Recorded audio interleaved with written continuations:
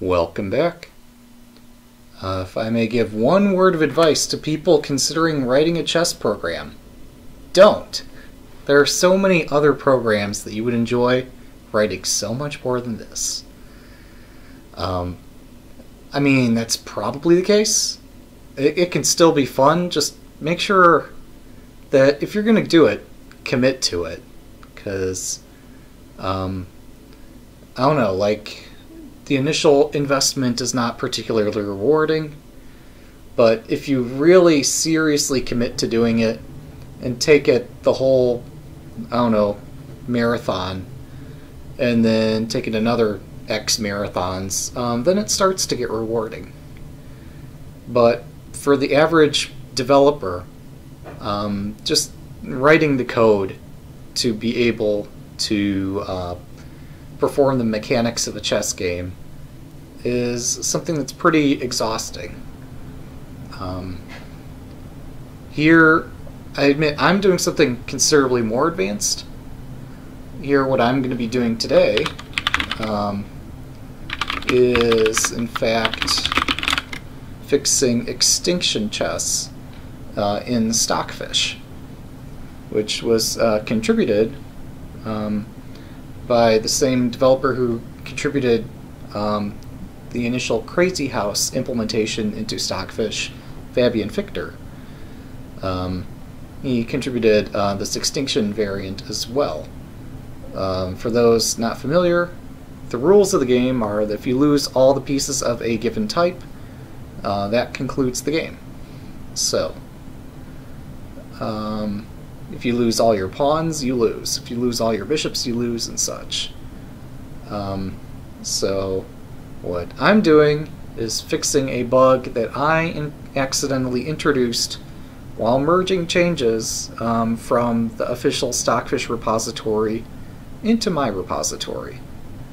This is about somewhere between the 4th and 8th hour of coding for trying to merge things from official Stockfish into my own repository. It's getting a bit exhausting at this point, but we will pursue this to the end. We will not surrender. We will make sure that we succeed. We will overcome this challenge. So the latest stumbling block here is that I had submitted a patch. It was not the simplest patch ever. My entire focus was just get something out there that works, that's known to work, that does not crash, that's been tested to the extent that I can test it locally. I'm sorry, that the test to the extent that I can test it manually. And so I have done all that. As far as I can tell, my patch works. However, there was a concern that I introduced what could potentially be a bug, and that I had tried to code this based on my understanding of how bitboards are maintained within Stockfish. Turns out that if you are doing a static exchange evaluation, that is, you're trying to estimate if I take there, he takes there, I take there, he takes there, and so forth, all on the same capture destination. And many human players do evaluate this sort of thing. You tend to keep a list in your head of pieces that you've already moved into this square. So like if you say, I'm going to play pawn e4, and my opponent's going to play knight takes e4, and I'm going to play knight takes e4, they'll play bishop takes, I'll play rook takes, they'll play rook takes, I play queen takes, all on that e4 square. In your mind, you keep a list of pieces that you've already moved. You want to keep a list of what occupancies are still on the board. And Stockfish does the same thing, believe it or not. However, there's one exception, and that's if a king is performing a capture, the king occupancy from its original square is not updated. So I missed that. So the safeguard that I added to try to future-proof this against future changes is faulty, which in turn means that the rest of my testing, which I had done, I what I had attempted to do here was say if you give up your last pawn, if you give up your last knight, and so forth, that also concludes this series of exchanges. Either you win this series of exchanges because your opponent doesn't have any pieces left to perform captures in this form here. So this is what pieces remain on the board that are your opponent's, and are any of them attacking the square, and if not, if so, you lose this series of exchanges. Otherwise, your opponent loses that series of exchanges.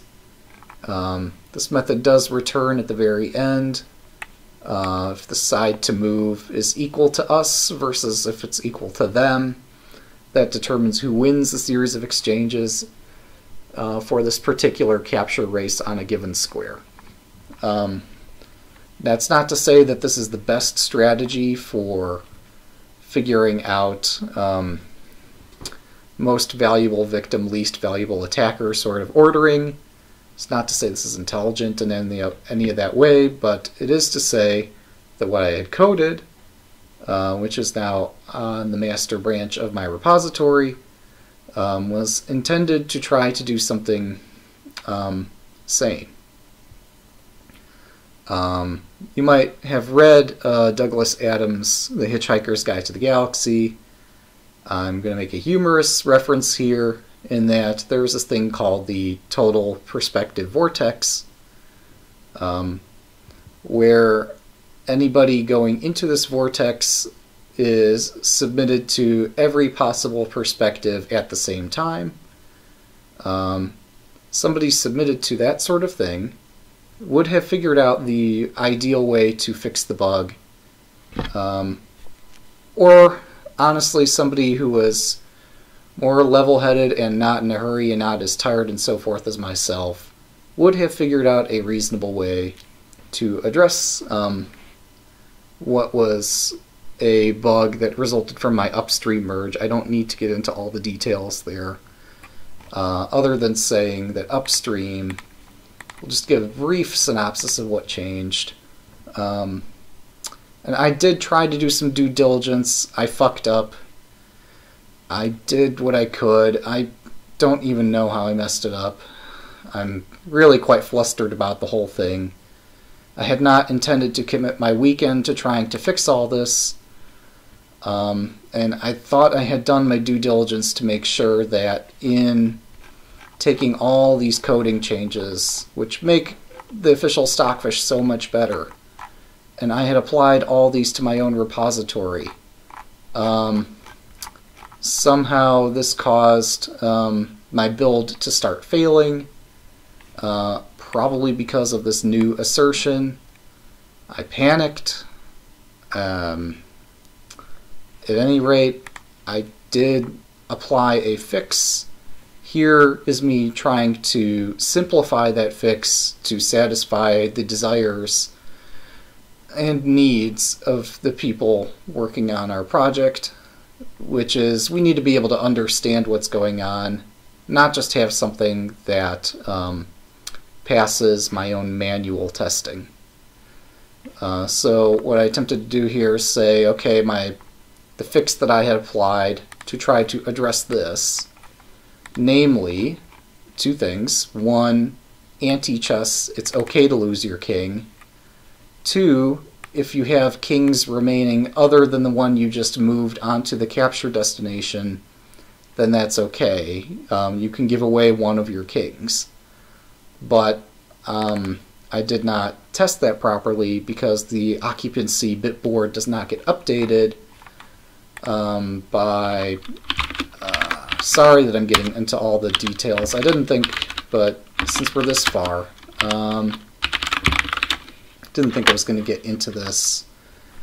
But if you are looking for the least valuable attacker to sacrifice on a square in a series of captures, if it gets to the king, this does not update the bitboard, the occupancy bitboard of pieces that have not yet moved into that destination. So I had forgotten this one little detail, so in writing in authoring this little check here that made sure that if you had other kings remaining, that it's okay to give away one of your kings. I not considered the fact that this always returns true whenever you have any kings on the board, because min attacker of king does not update the occupied bitboard, such as this min attacker does for any other type of piece that performs a movement. One way to address this would be to copy some of this code from the one function into the other function, subject to the constraint or condition that you have more than one king remaining, in which case go ahead and update occupied. But then I started to think about that and think about really what we're needing to check here, at least in the case of two kings chess, is the king that's about to be captured a royal king, which depends on the position of all the kings on the board, even though there's only two of them. But anyway, sorry for that long-winded rant there. Nobody understands that other than the few developers involved. I apologize. I'll try to get this into terms we can all agree on and understand here. But basically I'm trying to explain there are multiple ways to try to solve the problem that was introduced by this new assert statement. Many other things had changed, not just in this, but in other changes that I have merged from upstream. And so I was doing something ambitious. I think what I did, as far as I can tell, works, but we're going to do some testing and figure out. The last little factoid that we had here is that when we attempted to perform some testing in Extinction chess, which is not two kings chess, this is back to Extinction chess, the one where if you lose all the pieces of a given type, that loses the game, and kings do not get checked, although that's kind of silly because if your king gets captured, that ends the game. But so not having a check rule seems pretty stupid for this variant, but okay. But it's just how people play the game. That's okay, I guess. At any rate, when we were attempting to test this on Fish Test, it crashed on two different machines. Two of these matches ended in crashes, and I attempted locally to reproduce this without performing an engine-engine match. I was not able to reproduce this from the start position. I don't know what test position to use, so the next step we're going to have to go to, I created a little script here to, is this the right branch name? This is not the right branch name. So we want the master branch, and we want simple C. I've been doing tons of testing, so it's possible things have changed a bit. This is just a simple script to make sure that your changes don't affect the bench numbers for the default position. That is the series of positions in the benchmark suite for Extinction chess, which were contributed by Fabian. In this case, for Extinction chess, that's just the start position. For other variants, we have all kinds of positions to test with. So, that said, let me first, let's just dump the contents of this test script here. So this says, check out the master branch, compile Stockfish, check out simple C, static exchange evaluation, compile Stockfish again, move the first binary into this other binary name so we can differentiate between the two, and then get the benchmark numbers for each one of these and do a textual comparison. And let's just proceed all this by getting rid of all the binaries So if we look, let's see, I don't need horde.fen anymore. What other files do we still have out? Test2.txt was my latest. Yeah, this is me just trying to figure out, can I reproduce a bug at all? We'll get back to that in just a second. But yeah, let's give this a whirl. Oh, I've apologized. There's one thing I should do first. So I'm going to stop our submission to fish test, which is running the engines against each other, so that I can have time to compile my own stuff here. And since I'm no longer running fish test stuff, we're going to queue up 6 jobs at a time during compilations. That's -J6. So I added -J6 here, so it's going to compile using 4 cores, 6 jobs at a time. So there are always going to be 2 jobs pending, ready to go for the next compilation step. So let's give that a whirl. First, we're going to check out master, compile master. Second, we are going to check out the new branch and try to see if we can duplicate the problem that we experienced in the other context where the engine was crashing on other people's machines. I have been trying. I'm pretty sure at some point I did check out this branch and did attempt to. I've certainly built that like a dozen times and run all kinds of tests against it. However, I've not run this latest test here, where you just set up the start position and go infinite on it. I've not done that today, so I need to do that today. But we see that the benchmark number, it has actually changed between the master branch, which attempts to do a more intelligent strategy than the simple version. Namely, his simple version, this is the diff that we looked at GitHub, is only concerned with if I'm giving away my king and the sequence of captures.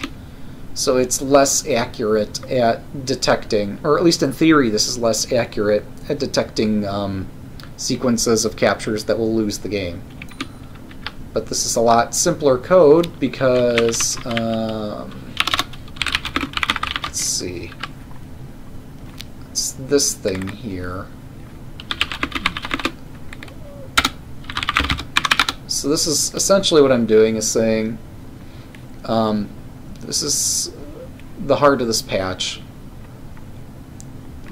Is that if you are giving away your king, trigger the sequence here, balance equals minus balance minus 1 minus, oh, I'm sorry, let me look at this in the context of, can we get there? That's not, here we are, found it. So originally there weren't any of these if or end if statements here.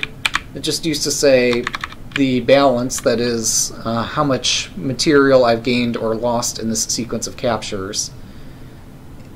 It depends on the values of all the pieces that have been captured in the sequence. And this determines if either player has turned a profit and can stop capturing right now. For example, if I've played pawn e4, you've played queen takes pawn, I've played pawn takes queen, you've played rook takes pawn, I've already taken your queen, so I don't need to keep capturing things. It's okay for me to stop there. So that's the sort of thing that this is checking, is has one player made a profit somehow. That example doesn't exactly follow what this code would do, but just hypothetically, more accurate would be I play pawn e4, you play rook takes pawn, I play pawn takes rook, you play rook or queen or something takes my other pawn. I don't care because I've already profited. Namely, you shouldn't have taken my pawn in the first place with your rook, because giving up the rook for 2 pawns isn't a very bright move. What I had to add to this is that if a player is performing a king captures a pawn, then we also need to terminate the sequence. And if that center square has the king under attack, then the player who played king takes pawn or king takes whatever is going to lose. Otherwise, they win the sequence. They've profited. So this is all based on the new rewritten static exchange evaluation code. So this is so in terms of comparing to what was on the master branch yesterday versus well, this is what the patch looks like.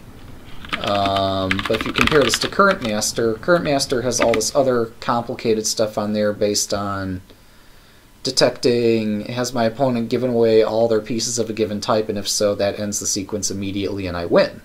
Because Extinction chess is about losing all of your pieces of a given type. The other wrinkle, which is what kind of drove me to get into this in the first place, and unfortunately this is kind of confusing, is that in Extinction chess, giving away a king does not necessarily end the game, because pawns can promote to kings, and kings can move into check and all that good stuff. Not that you'd ever want to move a king into check, but if you have more than one, okay, maybe it makes sense to do so. If you have exactly one king remaining, you'd be an idiot to put your king in check because you just lose the game. They just take your king. But it's legal to do so, unfortunately. As it is legal to put any of your last piece of any type into a threat. Even though that basically instantly loses the game because your opponent captures it right away, it's legal to do that because otherwise user interfaces would suggest to humans winning moves, basically.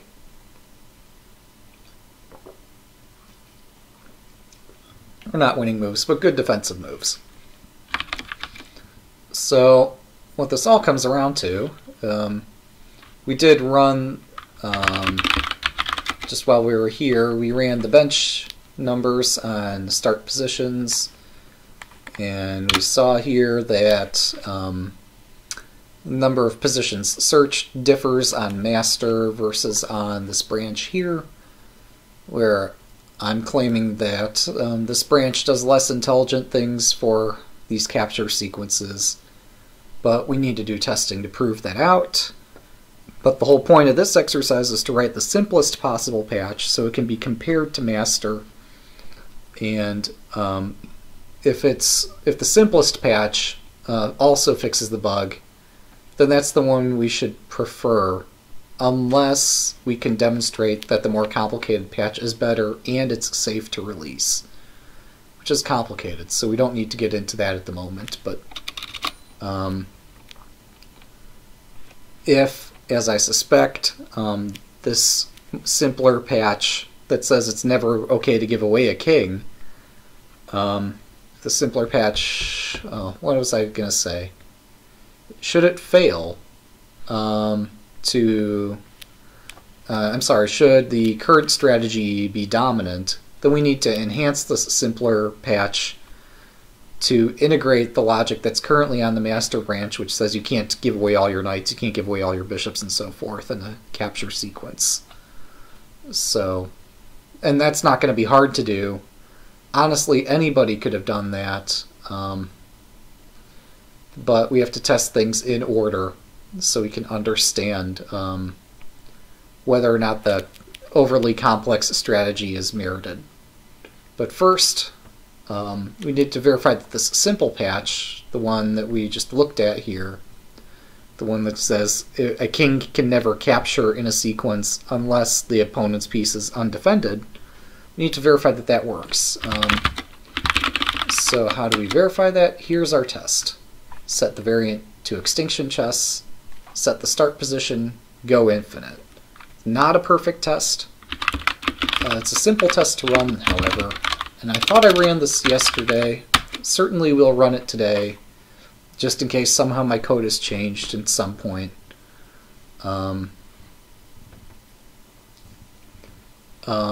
The other thing we can test here, since this test actually takes a while, let's get our other parameters like threads and hash.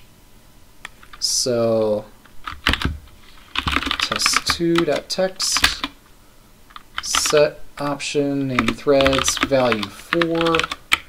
We'll set hash size to 64 megabytes.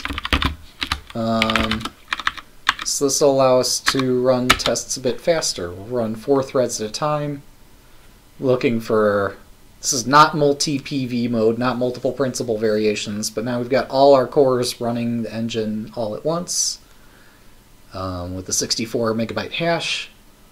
And the goal is to see, I don't know, do we get to like depth 30 or something, and have we managed to crash the engine? Because what was reported was that during play on this match and on this match, an engine crashed. Doesn't say which one, but a crash did occur. So we're suspecting that it's a simple patch that crashed. Again, we don't know that. So it very well could have been the master engine that crashed. So here we are at depth 24, still churning and burning, and honestly, this could take minutes or hours to reach depth 30. Probably minutes. I could probably filibuster for a bit here. Tests I've run so far were only for single-threaded stockfish running with a 16 megabyte hash table. So, and that's because I was running all my other threads running stockfish with the fish test cluster. That is running all these other tests that are currently ongoing on a variety of computers. I was contributing to this pool. For purposes of this development stream, I've taken us out of that pool, although I'll add us back in when we're done. But we are able to check in and see for Horde chess, is this patch sufficient? Subject to this particular test, which says, am I more likely to lose 10 ELO or more likely to gain 5? I think this is a simple progressive ratio test. I probably have that wrong. But the even if I have the name of that wrong, the purpose of this test is to see, out of 2 hypotheses, am I more likely to reject the hypothesis that I'm losing ELO, that I'm losing 10, or more likely to reject the hypothesis that I'm gaining 5. And for most patches, you're probably not going to lose 10 ELO. For this particular patch, for a Horde chess where a player only has a single king, yeah, you're not likely to lose 5 ELO, or not, I'm sorry, not likely to lose 10 ELO, because you have only one king to give.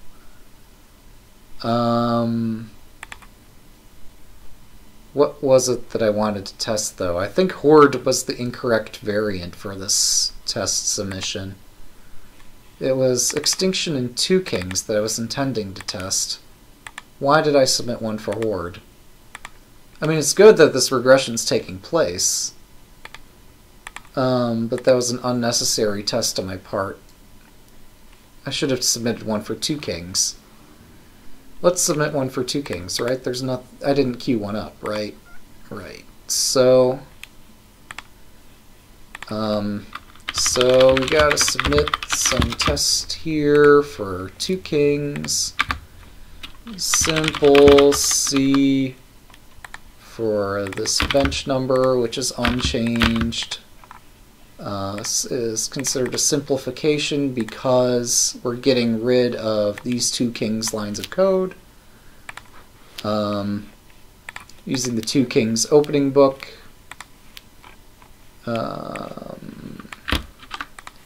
This is what I meant to submit. Sorry that I'm kind of loopy at the moment submitting these tests. There's like so many fields on this form, it's so easy to make a mistake if you're not completely focused on what you're doing. And I do my best to try to stay focused, but submitting this form is the last step of a very long process of developing changes and publishing them to GitHub and such. So, in which I'm doing all kinds of local tests before I even push the code to GitHub, and then making sure I've pushed it correctly to GitHub, making sure afterward that the code diff here is what we think it is.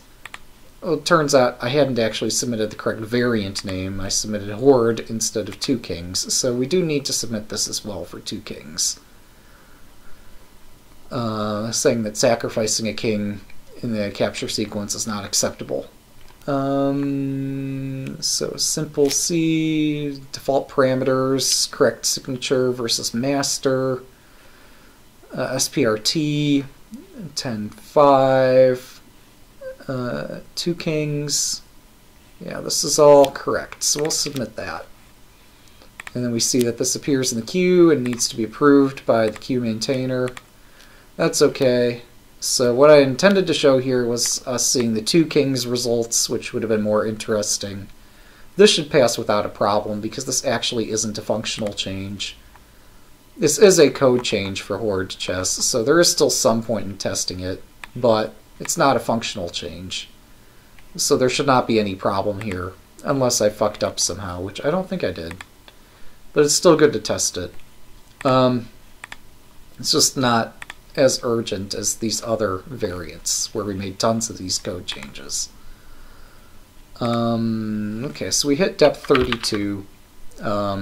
So the simple SEE, this branch that we're currently on, is apparently not failing that test. Now we'll run Stockfish Base, which was the master branch. The reasoning for the names base versus just the plain old engine without any kind of qualification at the end of its name is that there are utilities which use this nomenclature of base versus I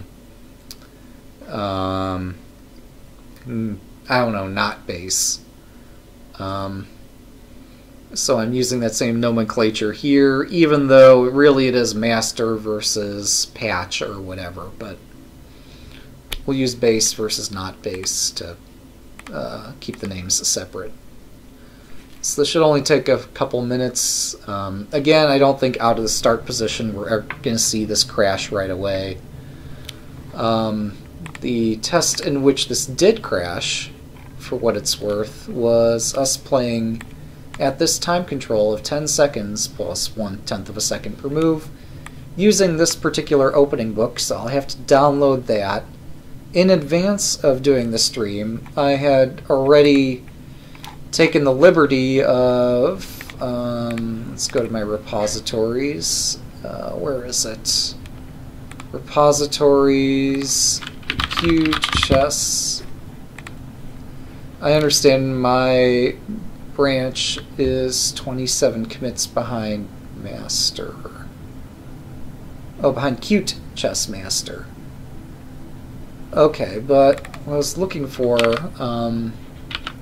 actually no, cute chess master was right.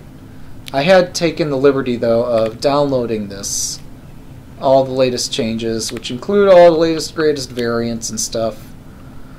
I have locally downloaded this. I should actually push my local downloads to my own repository, even though I'm not. Well, what I should do is check what branches am I maintaining. Let's see. because if all my changes have been accepted, I did not create this branch. I did not create this. I did not create this. I created giveaway. What changes did I make on this branch? Add giveaway variant support. Okay, we're going to actually check if this change had made it into the master branch. I'm going to take a leap of faith here and say, no, I need to be patient with it. It's just this is so much slower than the other branch. Yeah, let's just run an engine versus engine match and figure out how that goes. By taking the step here in the Qt Chess library of downloading all the latest greatest changes. So what I'm curious of is, did my giveaway branch make it into Qt Chess? If not, does Qt Chess support giveaway chess at all? What happened to my submission? Did I pull request this? Okay.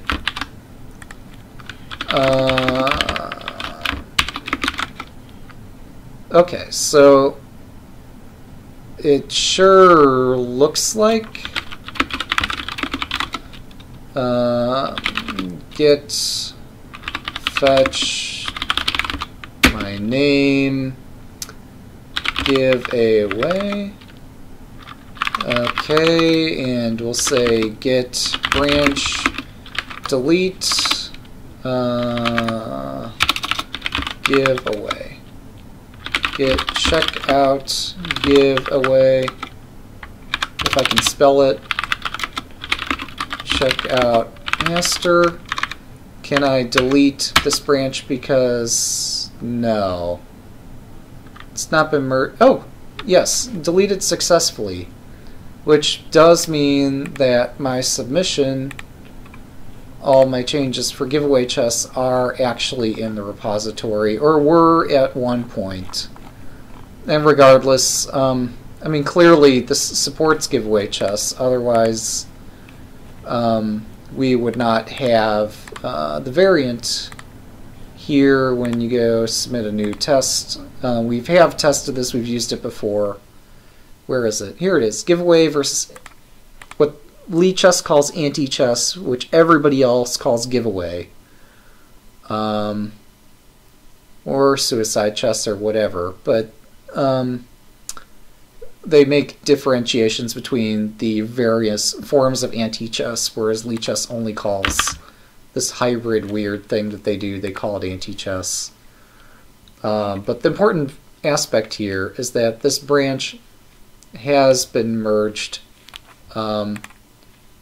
which in turn means I don't really need to maintain a copy of this repository at all. Sorry I'm bouncing around a bit. Qt Chess. So because my only branch in GitHub has already been promoted upstream, and I don't need to maintain a copy of this repository on GitHub because I have one locally on my Linux box. All my changes have been already merged, namely this one, so that's already been merged. I can delete that. But furthermore, since I don't have any submissions or changes or anything to Qt Chess, I don't need to maintain this repository for Qt Chess anymore. All my changes have already been submitted upstream, so I don't need this. I'm not maintaining that right now. So there we go. Qt Chess has been deleted on GitHub. We'll just use the upstream repository git remote -v git remote delete actually remove like that, and here we go. So there it is, origin, git branch v, etc. So we have the latest master version of Cute Chess. I've downloaded that in advance of this stream. So now, now if I can remember the right way to use it. Oh, here we go. We're going to copy that script. 2kings.sh is going to become extinction.sh. 2 kings is extinction. There we go. Let's see. Instead, 240 moves. And a tenth of a second plus a tenth of a second per move is not the time control we were using. So this should accurately reflect the parameters of the test that was done on fish test. We're dumping all the games to extinction.pgn. Not that that should be necessary. How many matches? It's just one game, right? I don't see it doing a series of games, so I think this is just a single game. So next we need to go get the opening books, which, if I remember right, where did I put it? Locate books, Grep fishnet, SPSA books, get branch, get remote, get whole origin master. So there we go. We got the latest opening books. That's a lot of books. Copy Extinction back to the home directory.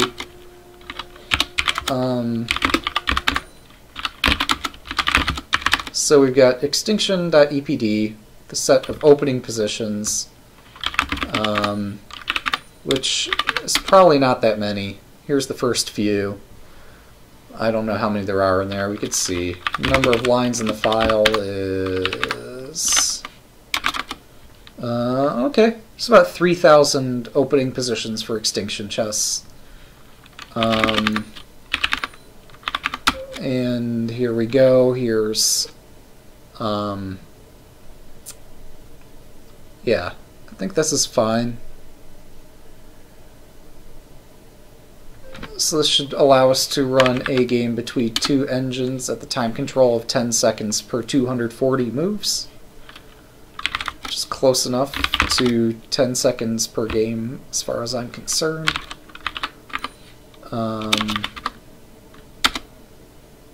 Okay, started game 1 of 1. And we'll see if this goes for a little bit and crashes or something. I don't actually have visibility to the live PGN file, though that would be a kind of nice feature if that were possible.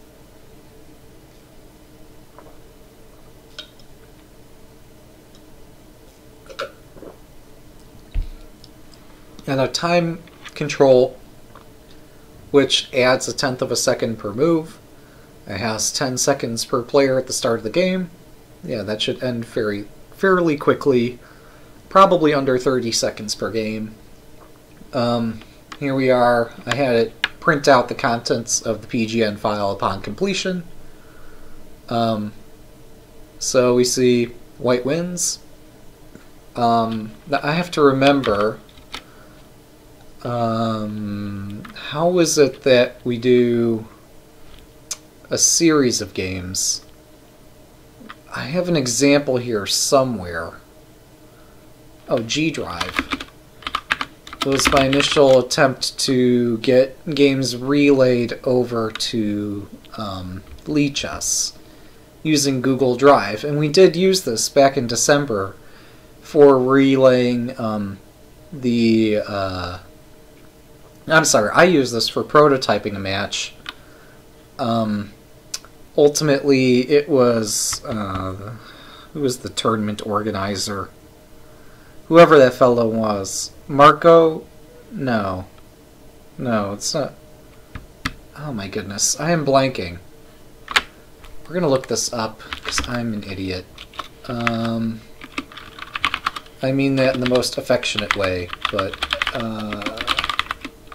computer tournament. Ferdinand was his name.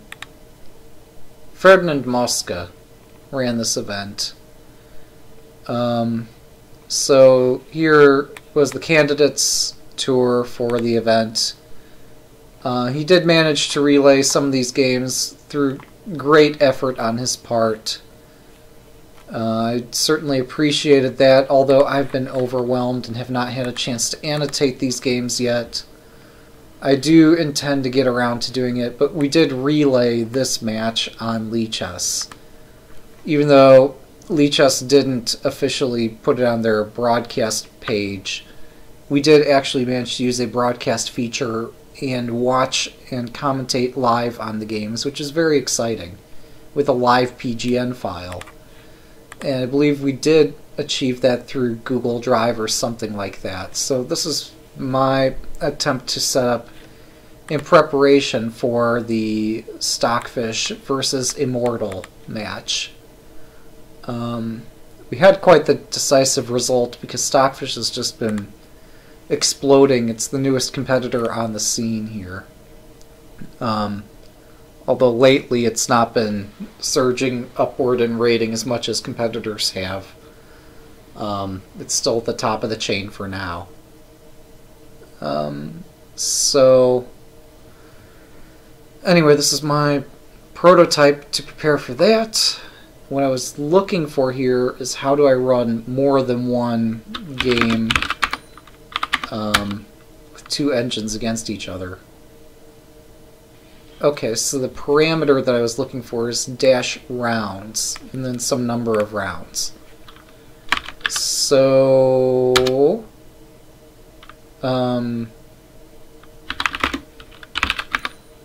actually, why don't we take a look at it this way?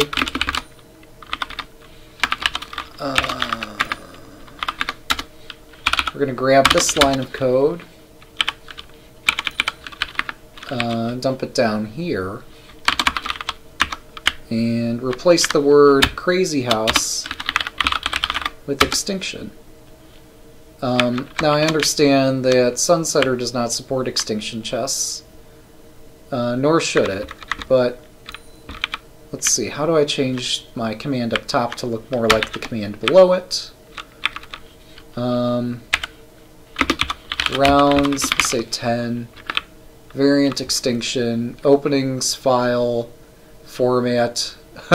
Yeah, for my testing I had to use a PGN file instead of EPD position descriptor. I needed the full move list, which required me to have the PGN file. Otherwise, Lichess wouldn't accept the game from... Lichess doesn't support the concept of having a variant game that started from a non-standard start position. So for my own relaying back in December, I had to create a PGN file of opening positions. No big deal. Oh. Hang on. So we need Stockfish base. Oh man, if I could name the two separately, that would save me a great deal of headache. I forget what's the command to name each engine that's participating in the match. Let's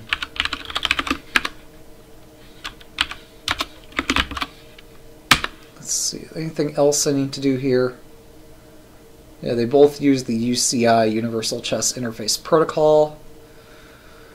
I think these two commands look similar enough. I'm still missing tail, extinction, PGN.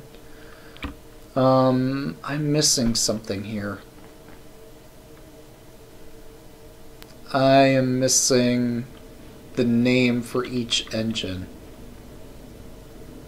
So I believe if you run Qt chess, is it double dash help or dash help or something? Here you have a list of, okay, engine name equals name.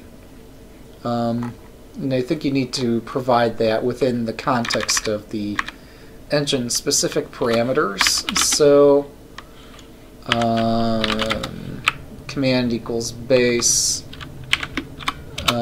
name equals master, name equals patch. Okay, so whatever, we'll name it after the actual branch name just to be consistent. So now, whoops. So there's our command to run the engine match for 10 games and watch the results file as it's being published. I think that's as good as it's going to get. This shouldn't take too long, I hope. So without further ado, let's get a doing.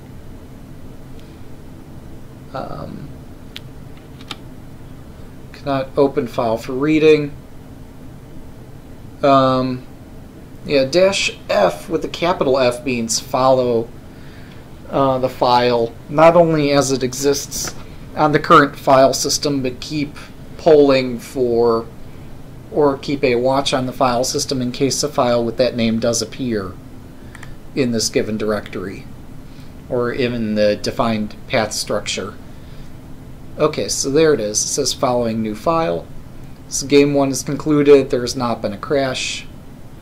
Game 2 will commence. Post haste there. If after 10 games we don't see a crash occur, then the next logical step is to try performing a different sort of build, even though it's not, I don't think it's going to change anything. What I was doing for my own testing. Oh, here we go. Stalled connection. Black's connection stalls. That's exactly what we were looking for. So it was master that crashed. Okay, that was the relevant piece of data we needed. What this in turn means is that master could stall, which was not the conclusion we wanted to reach. It's not one I wanted to suggest to Fabian, who had already commented a number of things about, and he's completely right, but master should not get into these lost positions in the first place, but in the event that it, by some random happenstance, it happens to be playing against a very strong opponent who somehow outwitted it, yeah, this sort of thing can occur. It's not very likely to occur, but it's a possibility. But what all this in turn means is that when I submit this test for Extinction chess, I need to submit it in a slightly different way. Oops. So we're saying I want to test this patch not against master, but against the ancestor. I'm sorry, the parent of master here. Okay.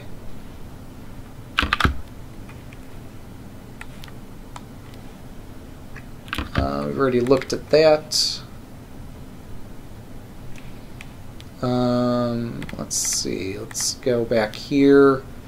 Here's our latest commit. We're already one behind upstream. That's okay. Here's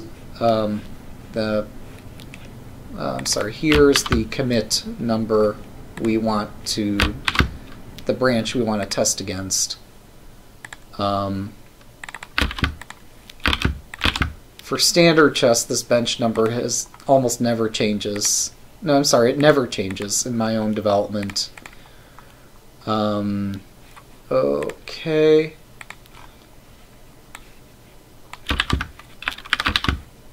Yeah, so what this is going to mean is that we're going to test this not against the latest master, but against the parent. The one that did not contain my enhancement to try to improve move ordering for... that tried to improve static exchange evaluation.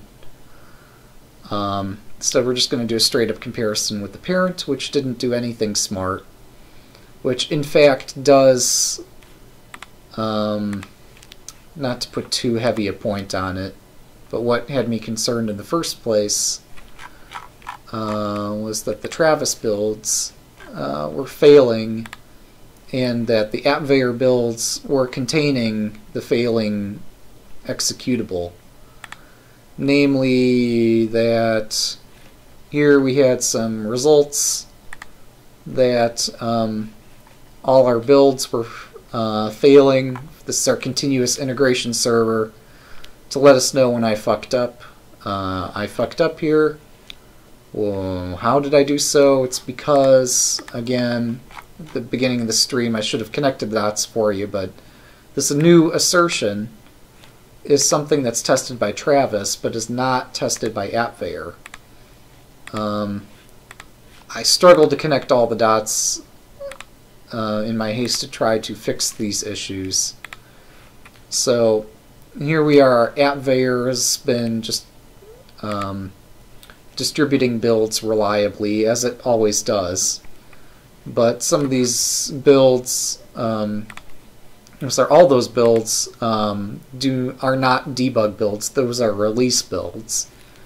But for Travis, I have this configured to exercise all the assertions and let us know when assertions fail on our benchmark positions. Namely, what we do, this isn't too complicated, so bear with me.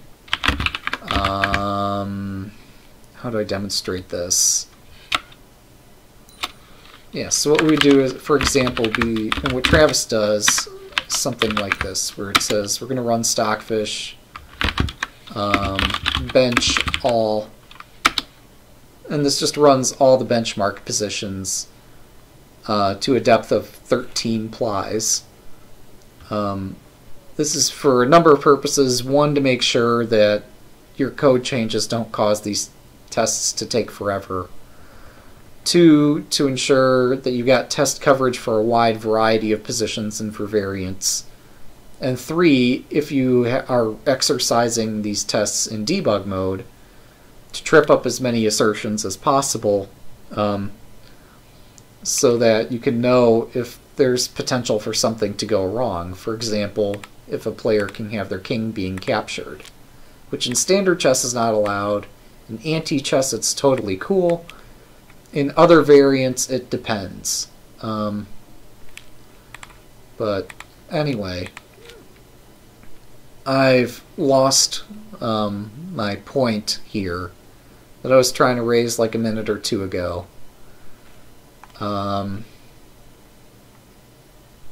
Let's see. But I think this is okay.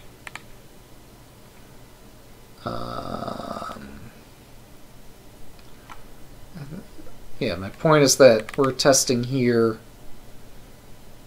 Oh, I was saying that I was trying to fix the assertion problem, and I made it worse by failing to test my changed assertion. I didn't have a good test position available. I wasn't entirely clear on how to test this. And I don't know. I messed up in my testing there. So it's possible that this here code and or code up here is doing stuff it shouldn't be doing, is the point. So we need to use not master but the parent commit and make sure that this works. What we're trying to test now is simple C, namely just this tiny little change here. is can I, I'm sorry, the point of this is can I do this if I'm about to sacrifice a king, or if a king is about to perform a capture. Then we need to fall into the routine at the very end of this method, which says if the balance is still non-negative, then we win. So yeah, if you've already made a material profit after your opponent is captured or something of that sort, then we win. And the only thing to decide is have we lost our king in the process of making a material profit? Because the king doesn't have a value. Unless you're playing variants like Horde chess, where the king actually does have a value. And why it has a value there is so that we can evaluate who's better. Not because the king itself can be captured. So, that's the most long-winded explanation ever. We'll see if this patch gets tested here. We'll see how these other test results go. Let's see, here's 2 kings regression test. This is dating back to the beginning of February. I'm not sure why some of those didn't get tested till now. We did identify a atomic chess bug. However, this is not an undefined behavior bug, but simply an ELO loss of about 100 points. I'm not so concerned about ELO losses because those are easy to fix. Undefined behavior is difficult to fix. Because you have to figure out how to define behavior in a way that can't introduce side effects. Correcting ELO losses is the easiest thing to patch. Either you figure out a good way to fix it, or it's just not something you can fix. But almost always it's in the first category of the bug is obvious and it's clear how to improve the code, etc., etc. So we've looked at this patch, this code diff long enough. Okay, can I add a comment here? Nope. Can I add a comment here? Okay. I duplicated the crash locally and submitted a different test.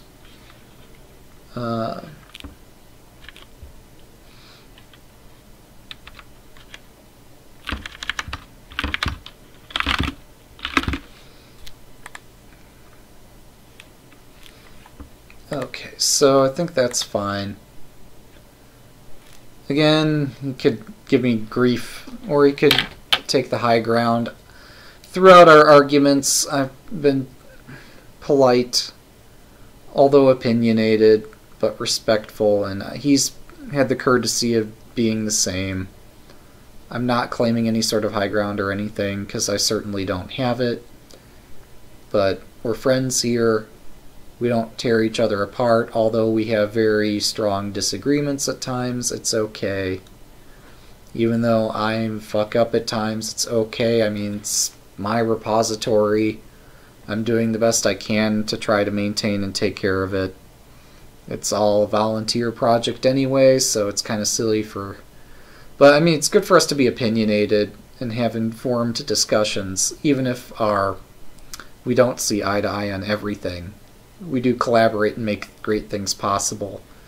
We do agree on principles, just not on priorities all the time, but that's okay. It's a perfectly fine and legitimate and right and best and correct and everything like that we disagree at times. It's okay. We don't need to agree on everything.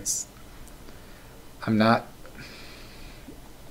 don't know how to try to be more respectful, because we are friends and we do achieve excellent things together.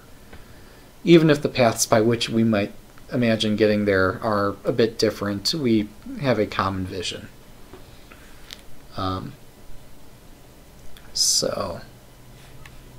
I should include the URL for this new test. Here it is. Okay. We'll see if he accepts that. I expect he will. He's level-headed and such. So, thus ends, I think, the end of a successful troubleshooting session. What really I should be testing at present is, does this particular parent, I mean, there's no need for me to test this, but if I'm being just anal retentive about it, I should test this locally before submitting it. But the point of testing that would be is that without these lines of code, does it still crash? Namely, does what was on master before yesterday, is that also subject to crashing? And if so, we just have no way of testing this patch, because both master and this crash. Which, there's no way that's the case, but if there it is, then we're fucked. Because something upstream that we merged is forcing us to keep going back up and up and up through our history until we find something that's stable. And honestly, my personal take is, like, we have something that's defined here. Let's take the bird in the hand. This is the defined thing. Let's just use it. And if we want to try to improve from that, we can improve from that. But that's my opinion. Certainly if you're doing enterprise level software, if you're doing this for commercial purposes and such, do all your testing first. Have a most rigorous testing structure, framework, etc., infrastructure already in place. Don't take this gung-ho approach of just committing things and testing them later. Test them first, if you're doing this for commercial use and such. As this is just an amateur project, and as I'm only committing my free time, which is somewhat limited to this, I do not always follow best commercial software practices with this repository, nor am I paid in any way to do whatever I'm doing here. It's just a fun repository I maintain. So this concludes like hour 8 of me trying to patch shit here. Coding is hard. Oh, but one thing I observed while we were doing all this coding here is we're one commit behind upstream master. I can certainly keep my pants on and not like merge this right away, but I am curious what it is. So let's take a look. What fresh hell awaits us next? I only say that because during this year they're making some more aggressive merges. I'm saying that in the most affectionate possible way. It's C++ makes things difficult. Well, no, C++ did its best over many years to make things easy. Although it's a very complex language. Newer languages will someday replace it in many respects. Unfortunately, Rustfish, the Rust analog equivalent, etc., I'm not sure what the right word is for the Stockfish chest engine. Rustfish is still... I mean, it works, it runs. I've downloaded it. It's just a bit slower than Stockfish at the moment. Ronald the Man is doing excellent, brilliant work with Rustfish. I did fork his repository today. I don't have time to add all these variants into Rust. I don't even understand the mechanics of the language of Rust. I do understand that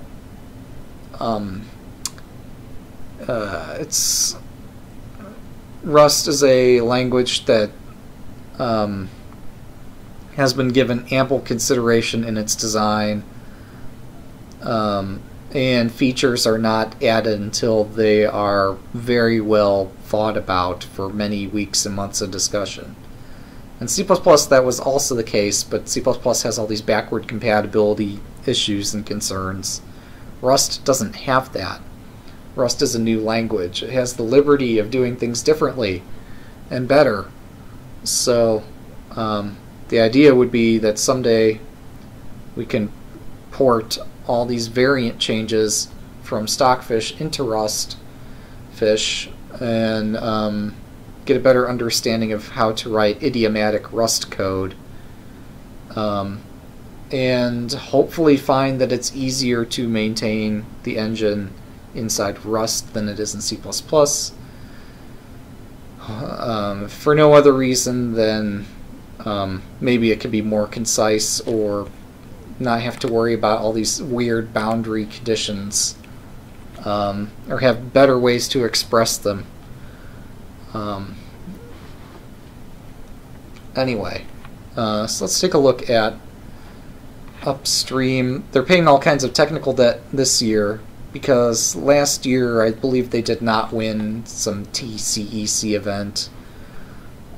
They did quite well, but the amount of code that was added last year was amazing, and the amount of code that's being removed this year is equally amazing. Removed in the sense that they're finding better ways to rewrite existing code. Perhaps having looked at the TCEC games is inspiring them to find ways to improve Stockfish. Anyway, got this multi-paragraph comment here, which I've been putting off reading, but we really need to read it. When internal iterative deepening is invoked, the prior value of transposition table value is not guaranteed to be value none. As such, it is currently possible to enter a state in which TT value is a specific... See, it's this kind of thing. And yes, you can write Rust code that suffers from these same problems, but the beauty, I think, in Rust is that you'd be able to somehow express, I don't know. In Rust, you might have more flexible ways of structuring your data and or structuring your tests to help prevent against these kind of problems in the first place. And or the language and its idiom might make it more obvious when you're doing something that's not idiomatic to Rust. And that will give you pause to think about maybe there's a better way to do this. But yeah, in C++ inside Stockfish, we certainly need to be careful about all these boundary conditions, such as entering a state in which TT value has a specific value is just inconsistent with the bound and... Wait. What?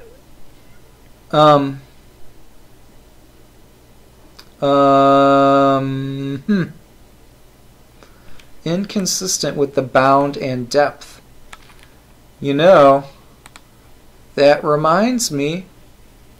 Sorry for the switching between the black and white and the black and the white here, but I've got this issue where we've got inconsistencies in evaluations and depths and such. Where we're finding that for non-primary principal variations, we're not even sure this is a bug, but we've evaluated a variation, and then after having evaluated it, we're printing upper bound instead of printing the value. And I don't even know why. It might be right that we're printing upper bound because we've maybe refuted a variation or something like that. I don't know.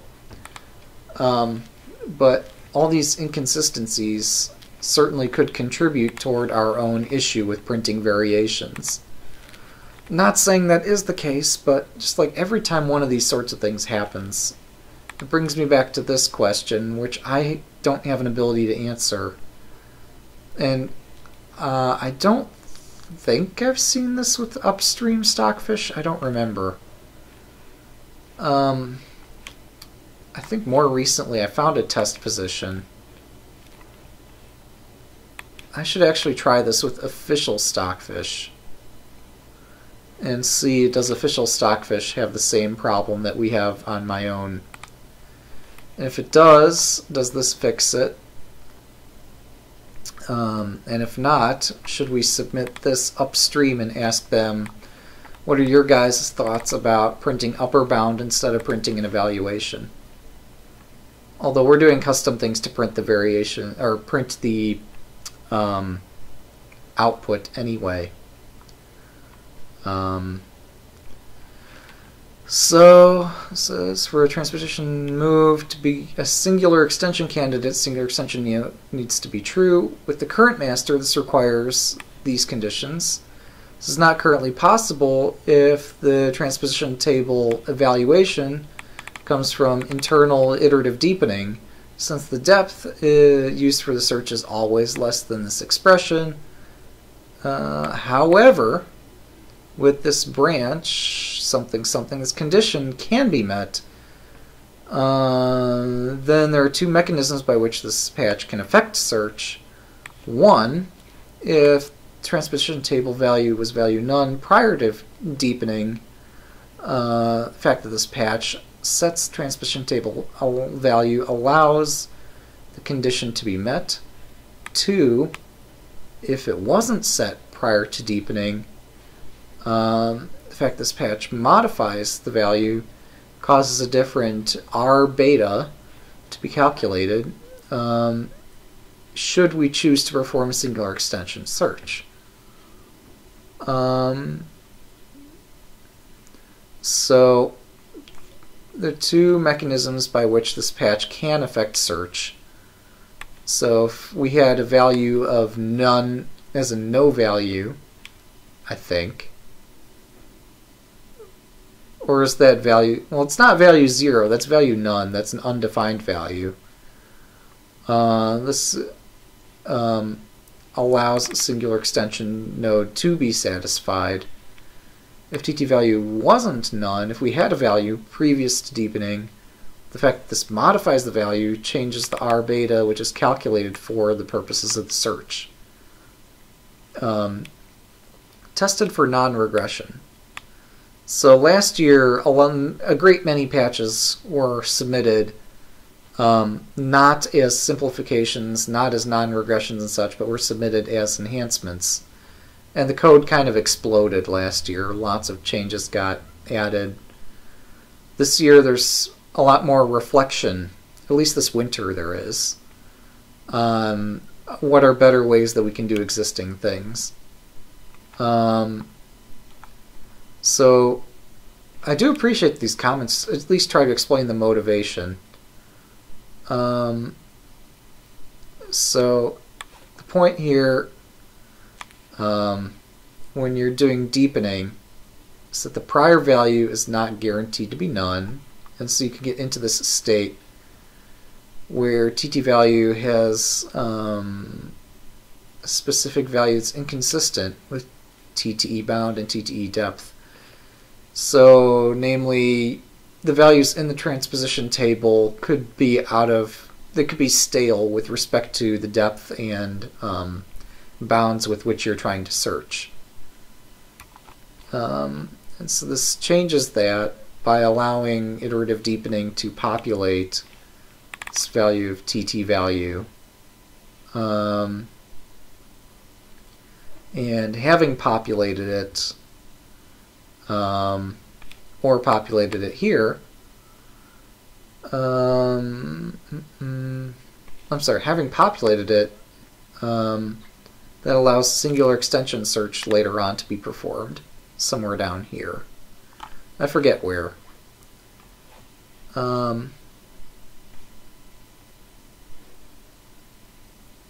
What most confuses me about all of this, wait, these are hundreds of lines of code apart. If I expand this a little bit, unfortunately it only unfolds the bottom part. Whoops. Let's keep expanding this, because I'm actually curious what lies just beyond the top part here.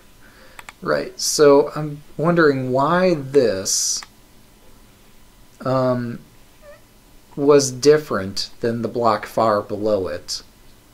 Oh, here's the singular extension code, by the way. So this is saying update the value of, or I'm sorry, update the variable here based on the value that's already in the transposition table, if there is one. Because we're also getting the move out of the transposition table, if there is one, for this position. If we remember what the best move is, remember not only the move, but also what the value was at the last time that this got updated. If value from TT has a value at the given depth.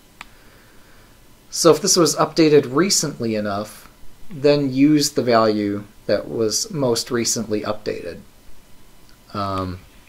Probably more, well, I can't begin to speculate as to when that's useful, when it isn't. Although all the comment up there does so. But the point here is that if the transposition table's been updated, use the new value.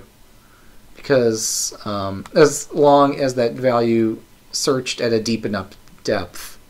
If it did not search at a deep enough depth, then use value none instead, like we used to be doing. Or use whatever the value of TT value used to be. So that allows singular extension search to be performed on positions where we looked up a move out of the transposition table. And this, I think, is just a reordering of statements to match the ordering of statements at the top. I don't know what the point is of why you would need to do TT move assignment after TT value assignment, because I think these are independent operations. But regardless, those statements are now in the same order in both blocks of code. They're both consistently using the transposition table. This does look like a more consistent way to use the code.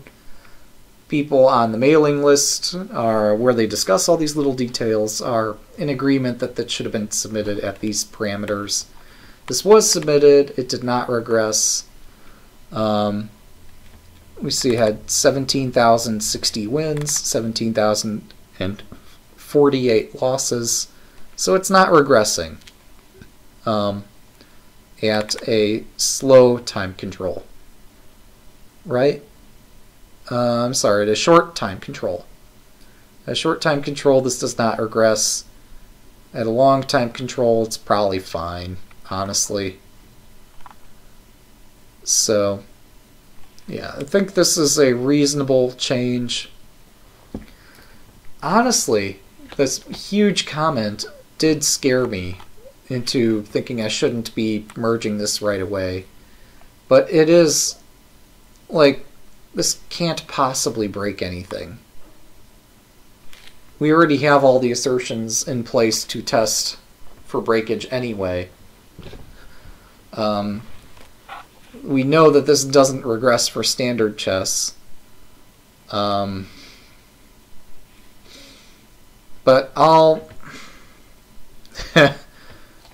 I am anxious. I'm chomping at the bit as somebody curious about how can this improve things. I'm really wanting to merge this as soon as possible, but this fixes side effects or changes side effects that were present upstream. So even though I think this is a better way to do things, I need to hang on and wait until all these tests complete successfully. Until we've got fixes in for, for horde chess, until atomic chess has been fixed, until, I really don't want to wait, because I think this change improves Stockfish overall, and this change isn't going to break anything. On the other hand, just given the deep water we're in already, it's probably best that we take care of the small problems first and then focus on the big one later. I really want to merge that immediately. It's almost certainly safe to merge. It's not going to cause any problems. In fact, it fixes perceived problem. Well, no. Fixes is too strong a term. To prove that it actually fixes something, you'd have to write a test indicating how it fixes something. I think any level-headed person, any level-headed scientist would agree that this patch is more consistent in its usage of TT probe, etc., and how it's used for singular extension search, or before singular extension search, and used in this other context. And that we're doing the same thing now in both contexts. That whenever we're accessing the transposition table, we're also using the value that was stored in the table. Why would you use the move and not use the transposition table value is beyond me. And surely there is a way to define some sort of test where the engine loses games or loses on puzzles or something of that sort, or just takes longer. Surely there's some way to define a test that defines that this strategy is superior. The project maintainers and developers were in agreement this is a good patch. But there's so many other variables up in the air at the moment, I can't afford to merge it right away, even though I very much want to immediately merge it. So I guess I'll just be patient. Being patient's hard. So how's this going? So this was our terminated test due to the crashes. Here we got Chantrage and Two Kings and all this other stuff. Here,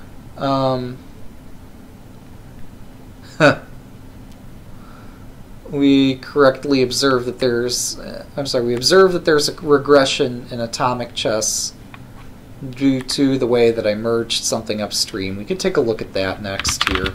Why don't we do that? And Fabian did helpfully point out, where was it? Where was it? Atomic? Nope.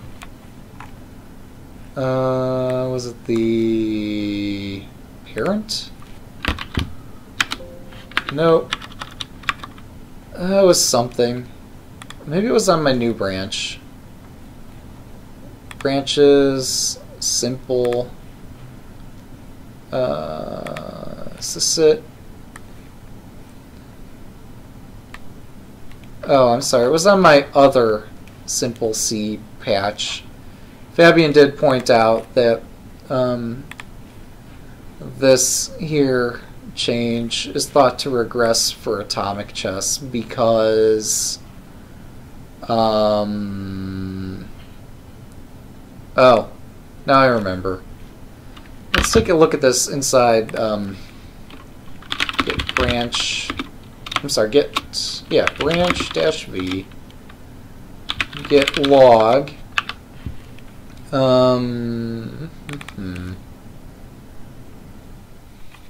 get diff, get checkout master, get diff to what was before it. No, that's not it. Get log, this thing. Get diff to, before we started merging anything, what changed. Specifically in position.cpp, what changed was, and we looked at this in GitHub already, it's some level of detail. Oh, but I want to do a comparison with white space changes ignored. So somewhere toward the end of this file, where set castling right, set check info. Oh wait, this isn't it.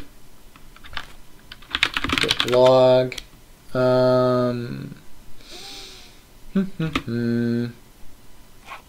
Maybe this one. I don't know.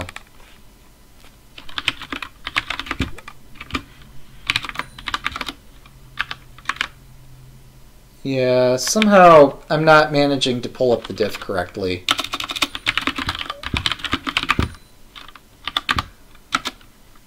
So we'll take a look at this from a slightly different angle.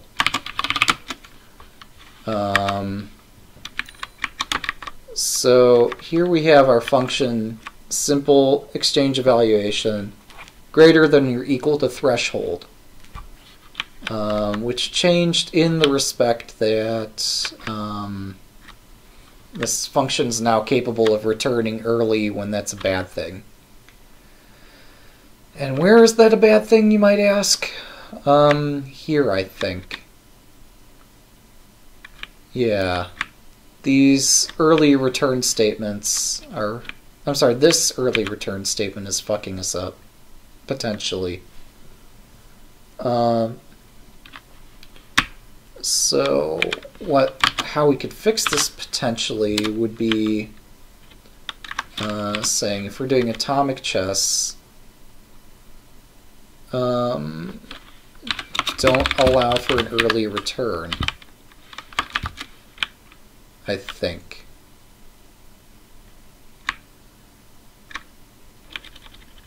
Yeah, I think the previous version of this code did something similar to what we're doing here.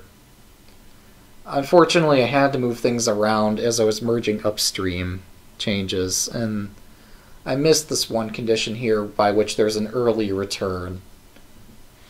The comment here is assume the worst case where the opponent just captures our piece and we lose it for nothing.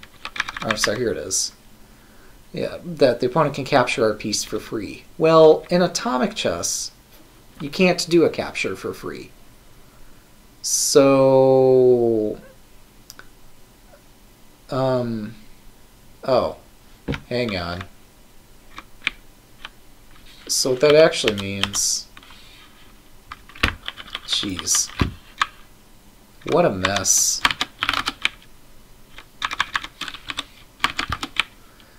Now, how am I calculating balance down here?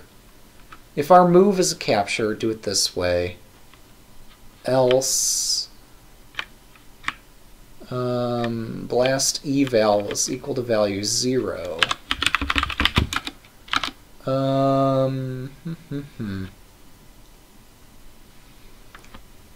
Let's see.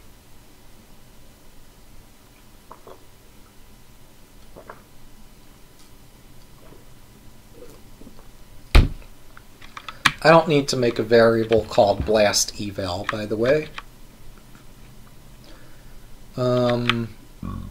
So everything within a blast radius of the destination that's not a pawn,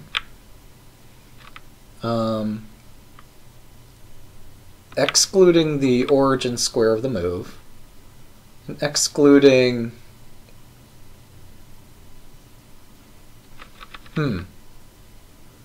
so what's that about? Why am I defaulting this to 0? What's going on here? Everything that's in the blast radius, excluding the piece that's performing the capture, is counted in the blast. But perhaps, yeah.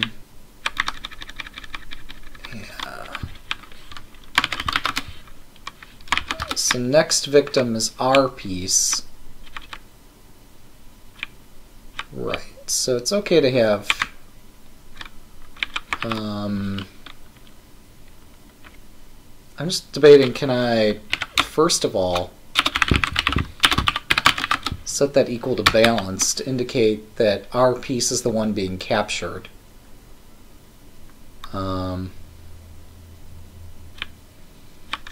Piece value, piece on square.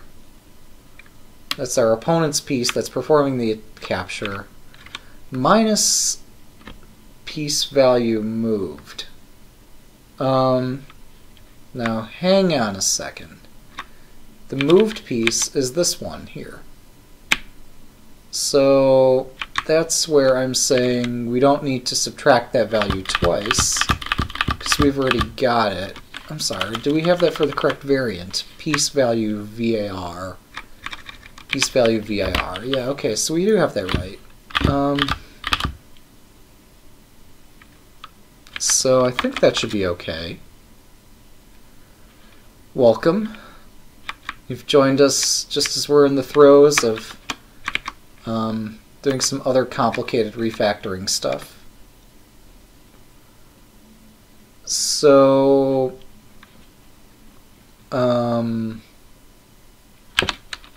last eval is used here, here, here, and here.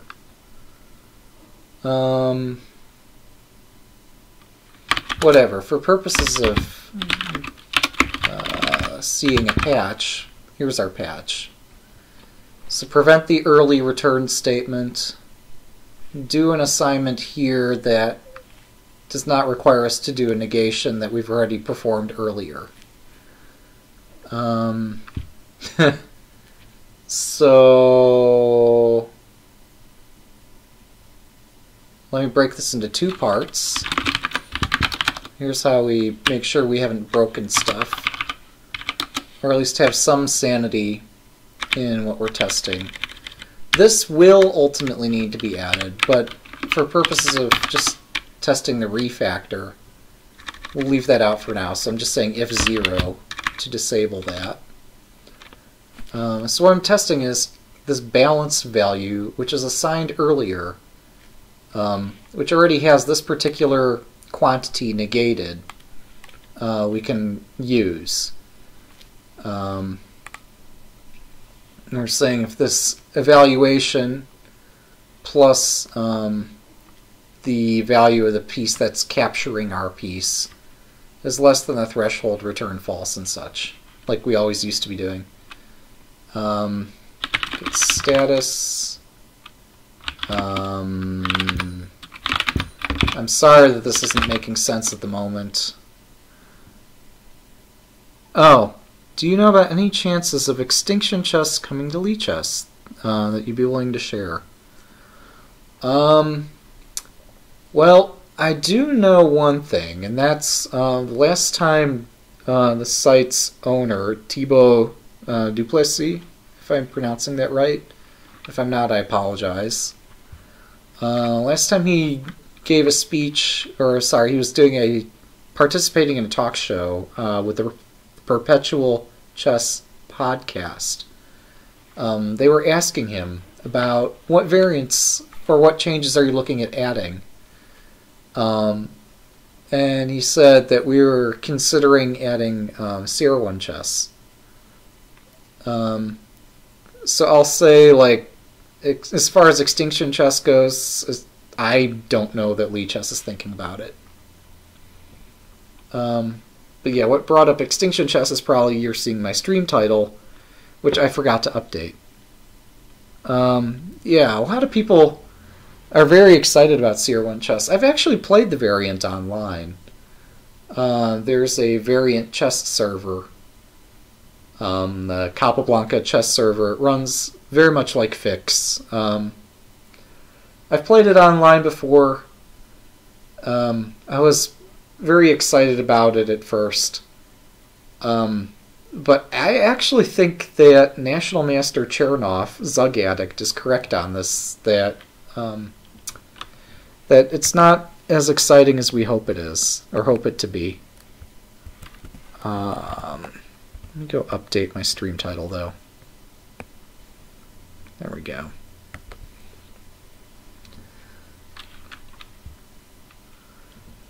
Yeah, and I think larger chessboards are kind of a huge obstacle too.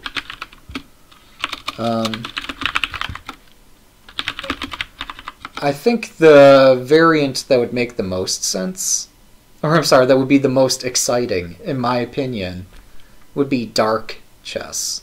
The fog of war chess. I think that would be exciting.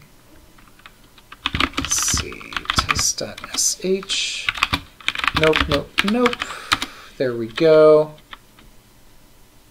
And Extinction, atomic. There we go. Run this. So compile the patch. Make sure that my refactor does not change the benchmark numbers. And then we can test whether my patch does change the benchmark numbers, preferably back to what they used to be. Yeah, okay, so this here doesn't appear to be breaking anything. I know that tests execute very quickly here, 1 second per thing. So if we want to do more testing, what we can do to be more thorough would be 16 megabyte hash, single threaded, depth of 16, instead of depth of a default of 13. So let's go rerun the test and make sure it all does the same thing. Basically what I'm proving out here is that oh, I'm sorry, yeah, and judo chess, I've been joking about judo chess being an excellent thing for Lee chess. I think it would be hilarious and very fun and enjoyable, especially because Lee chess is like the fastest chess server out there. I don't think Lee chess would be capable of handling it, but I think it would be a fantastic, fun version. It's a fun game to play. I just don't think Lee chess can handle it in analysis and stuff. Everything would all break. But yeah, judo chess is fun. It's just not something Lee chess is geared toward doing. Okay, so this here change,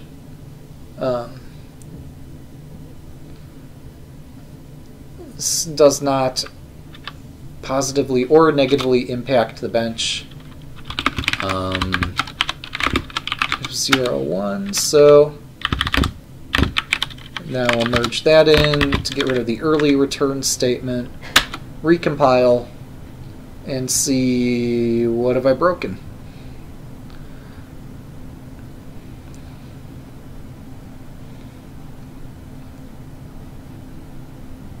Oh, in fact, where's our test here? Sorry for the blinding light again.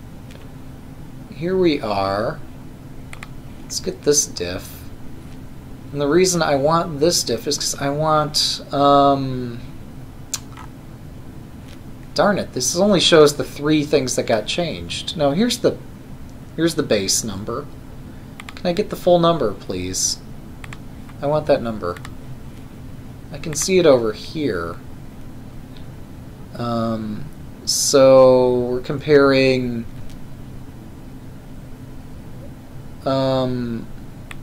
latest something that got patched versus this was the base tag number. So what I can next test here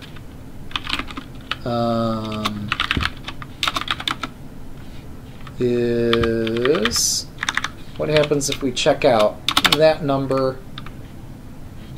Oh, did I copy that number right? Does this start with the letter? Oh no, there's just some white spaces out there, or a tab character or something. Okay, so that, I did get that right. This is what I'm going to be testing next to make sure that my bench numbers are still the same as what they were prior to my merging upstream stuff. Actually, that's not going to work, but because there's other upstream changes I need to be concerned about. Only one of which actually affects what I'm testing here. get add position, get diff cached, get log,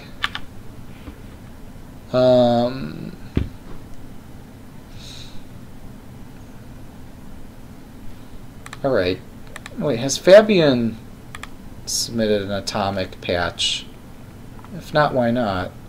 Oh, here we are. Fabian's already on top of this, isn't he? Doing the same thing that I was doing. Oh, never mind. Okay. Well, he's right. Yep. This is reverting latest master. That's cool. So, whatever. Means I probably don't need to be bothered doing this, or at least that doesn't belong on this branch. So yeah, we'll just say we'll get around to this whenever we get around to it. Oh, I'm sorry. There is a way I can still test this. Get check out B simple C branch number 2. Get commit. Do not return. Oh, I'm sorry.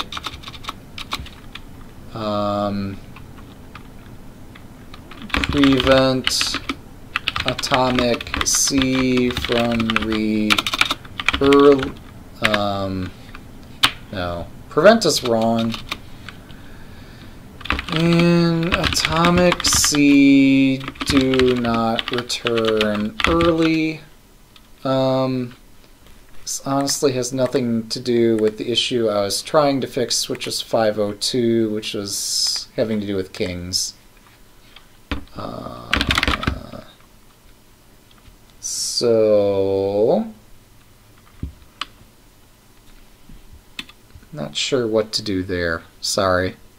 AWS? No, we're just running everything on our own clusters here and my own PC.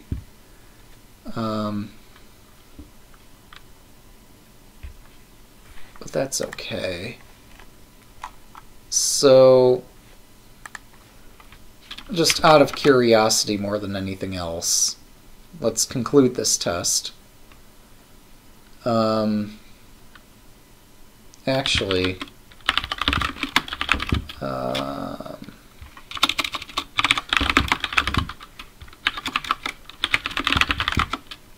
oh, whoops, whatever.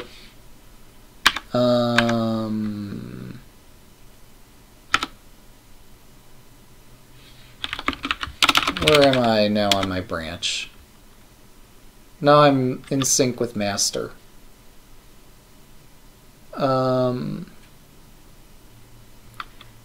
Get check out atomic C. Get branch delete simple C number 2.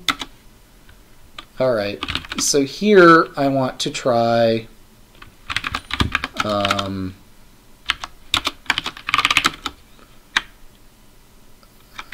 what was it? What was it? Oh, right.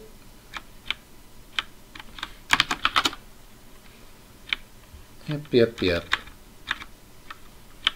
Is this here thing? If atomic,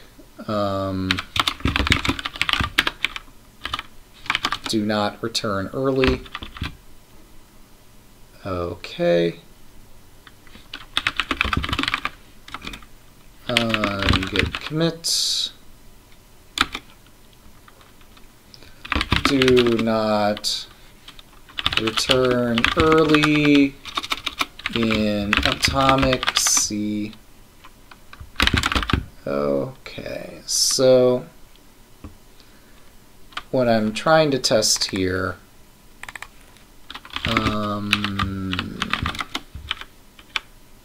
is whether this might restore something that resembles what used to be on master. But one other thing changed, and that had to do with Singular extension evaluation, which was what? Yeah, this thing here. Actually, this changed twice upstream. First, this changed... Yeah, okay. Git revert this thing. Okay, wow, this is gonna suck.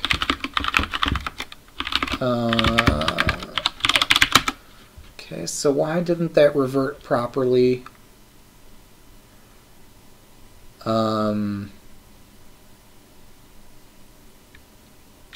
Right, so this here should be depth is less than 3 ply.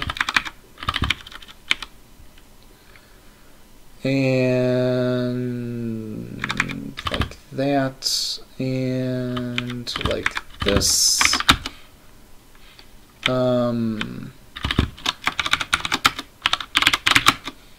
Okay, get and search, get revert, continue.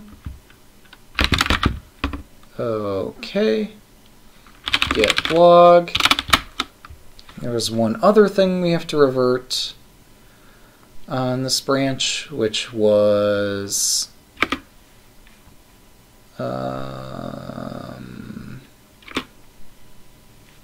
lower razor to this.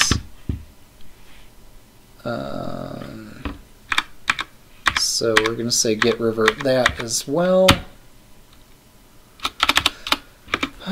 So reverting the stuff that potentially could have broken shit. So git status vim search.cpp. This this didn't revert properly because our variable names are different. In this, we have different parameters to be worried about. Futility margin factor, that was unchanged. What else?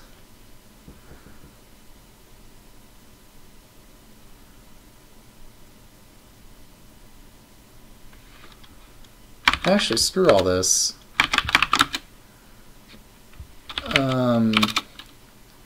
Git checkout master, git revert abort, check out the master branch. And this new branch that I created, which I called Atomic C, is going to be deleted.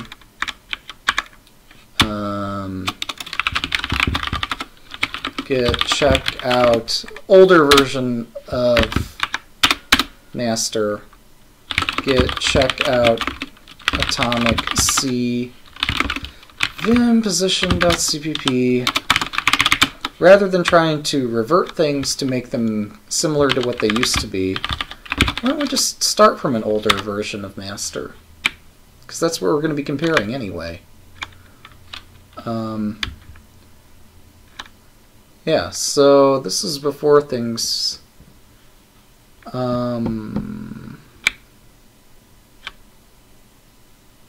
Wait.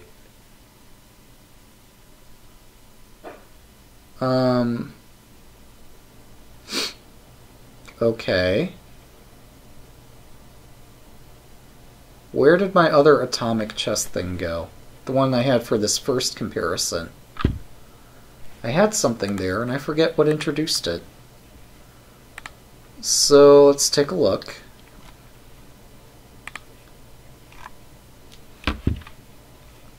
Do I need to cherry pick one of my own commits? Is that what's going on here?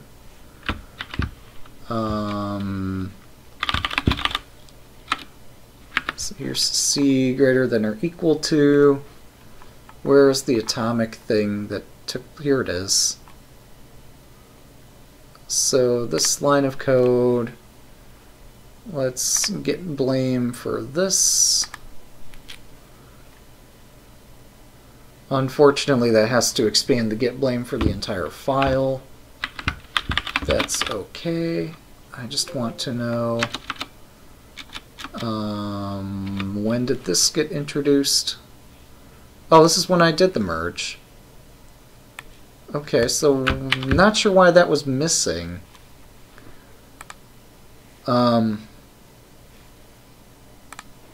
Weird.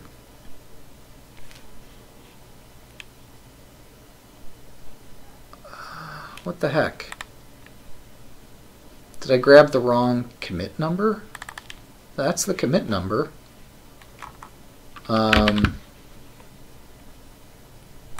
Okay. Git checkout master.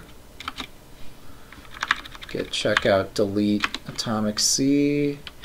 Git checkout this one. Which is also going to be the number that we're going to use for our testing here.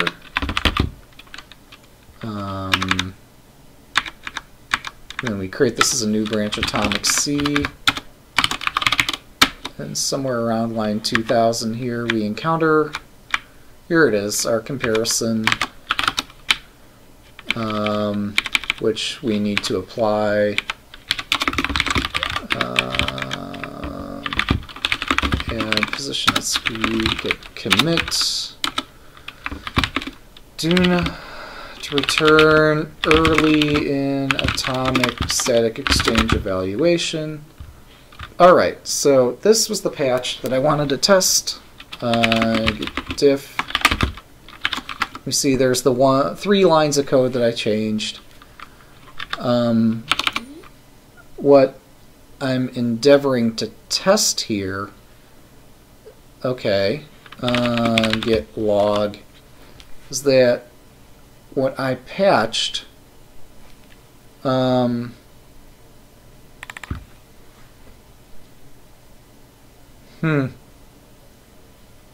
I didn't quite nail it, did I?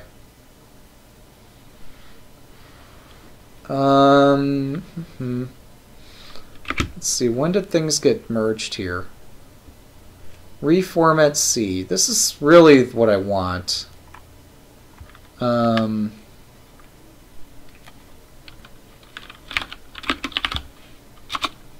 Git reset head -1. Git stash clear. Git stash. So we'll stash that commit away.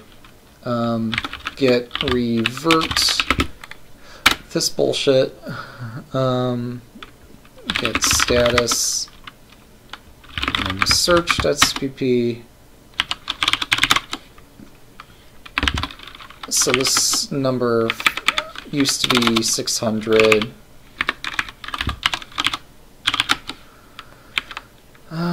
So we'll put that back to 600.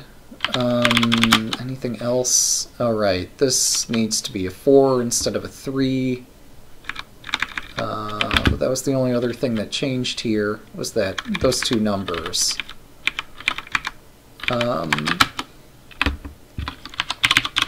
And yeah, there's nothing else to merge. Git revert, continue, git stash apply, git add position, git commit, do not return early in atomic static exchange evaluation, git log. Alright, so what we want to compare is atomic C versus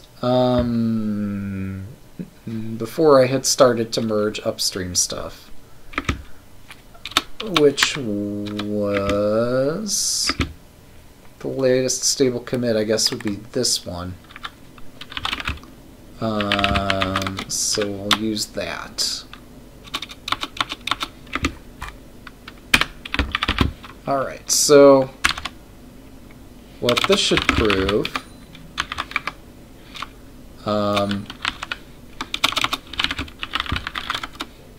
let's see, am I doing this in debug enabled? I really should, just to be safe. Just in case there is actually some kind of assertion that gets thrown at runtime or something like that. So we're building the older master and comparing that older master to this patched master, which should both return the same values.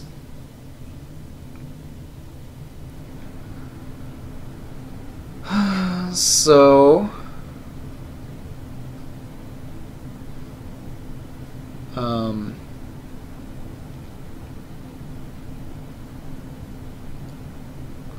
then I can put this up on GitHub just to inform Fabian that long term this would be a reasonable sort of patch to apply, I think.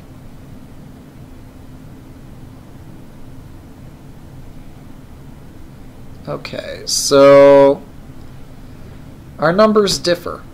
What the fuck? We're off by 4.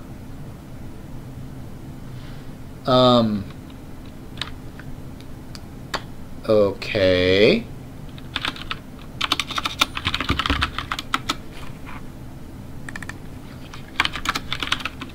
What lines of code changed here? This should only include the non-functional changes. I mean, that's horde chess. That doesn't affect atomic chess at all.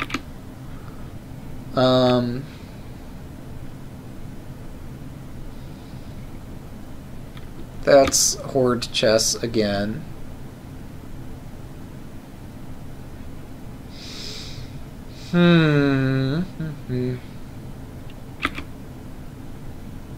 So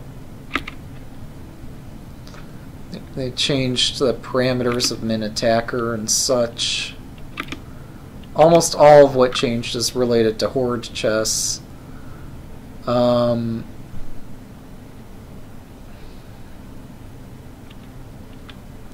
So how is any of this a functional change with regard to atomic chess? I'm not seeing it. Let's do this comparison, ignoring white space changes. I'm sorry that we're flying through all this pretty quickly, although this is like the 20th time I've seen this code. There's our latest patch, by the way, that prevents the early return.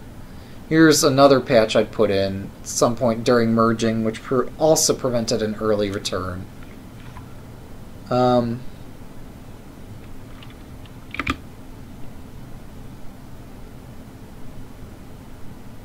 Yeah, I just don't know.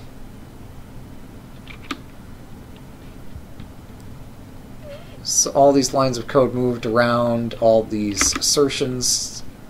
I'm sorry, all the comments got changed.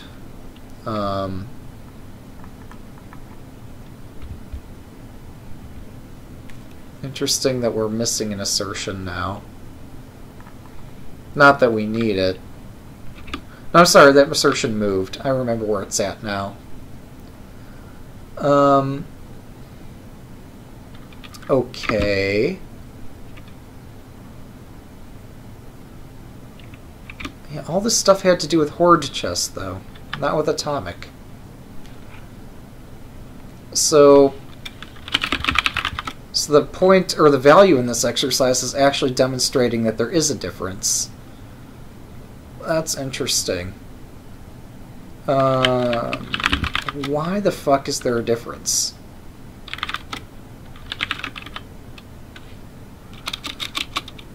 Just looking at the code, it's not obvious what changed. But comparing our results of our tests, we see that this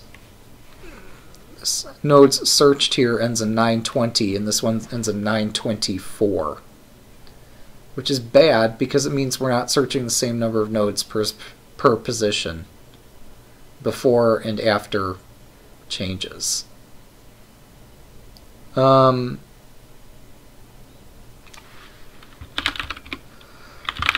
status, alright, git checkout master, git branch delete atomic C.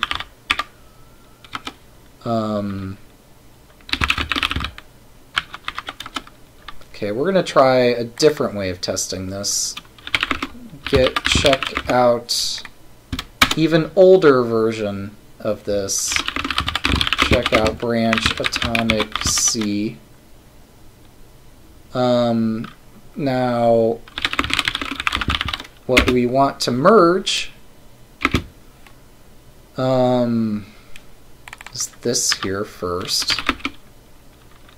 So get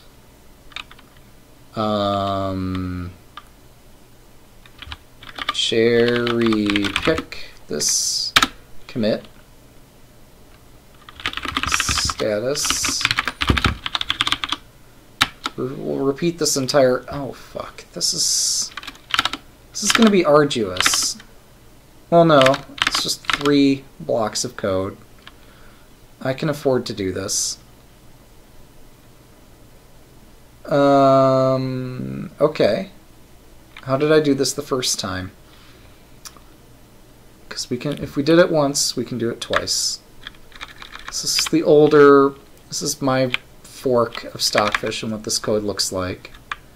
Side to move is equal to negate the color of the piece on the from square. On the official Stockfish, it looks like this. Except this is the else case for Crazy House. Here's how I resolved this last time. Color us is equal to the color of the moved piece. This comment gets moved. So here we have, if we're doing Crazy House, or if Crazy House is part of the build, then consider what the color of our piece is. Otherwise, consider the color of our piece this way. And if color side to move is equal to the color that's not the color of our piece, so we don't need this defined here, and balance is still defined the way it used to be defined. And occupied and STM attackers have moved. Us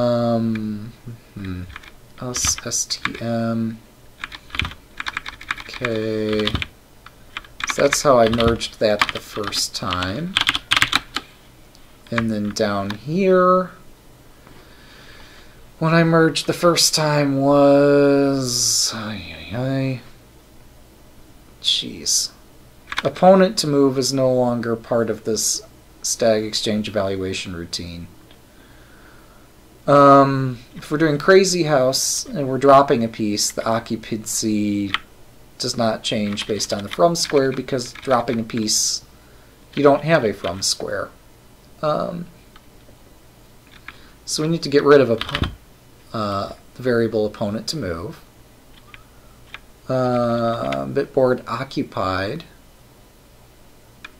Oh, sorry. So we have to 2, 3, 4, 5. Grab these 5 lines of code. Grab this line of code. And we still have to declare occupied. Comments and the definition and all that change, but what we're doing to actually... Yeah, so if we're dropping a piece, don't change the occupied bitboard based on the piece that you're moving, because you're not moving a piece from a square on the board. You're moving it from your hand. Otherwise, define the occupied bitboard the way we normally do. Alright, and then down here, side to move is equal to not side to move, and assert value is balance is less than 0. How does this change? How does any of this change?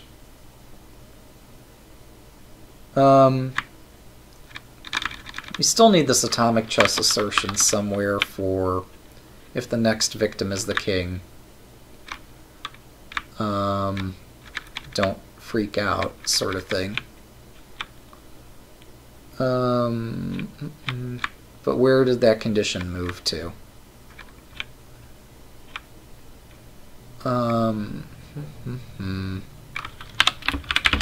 Where did that next victim is the king check get moved to?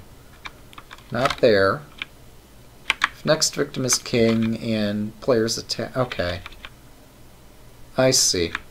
Yeah, the way this is supposed to work with standard chess is that the king doesn't have a value. So if our balance is etc., then okay, but... Yeah, this, I'm just saying, don't freak out if your king gets captured. Although this is unnecessary, isn't it? Because in atomic chess, the king has a non-zero value. Well, regardless. Maybe there's a reason to have that. I think there is, still. I'm going to fail to explain it, even though I'm almost certain I'm right.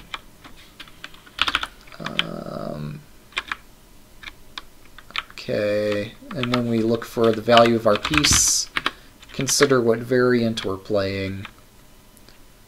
But none of the rest of this had been changed for variants. So get rid of my forks version of the code and substitute the upstream version. Get add position.cpp.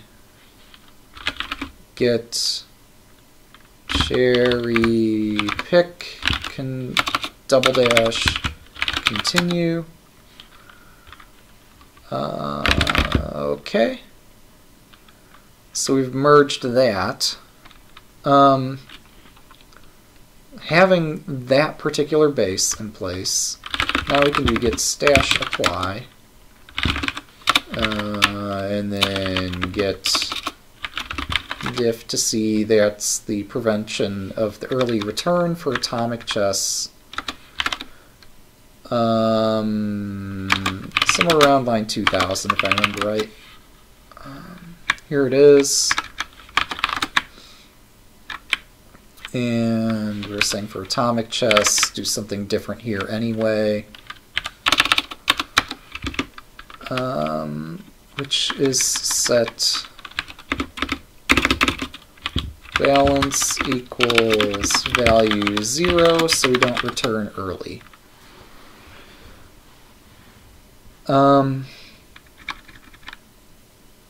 So what this is supposed to be trying to do is to find if I'm capturing something. Oh, I see. Remember the value of the piece that I'm capturing. If I'm capturing something.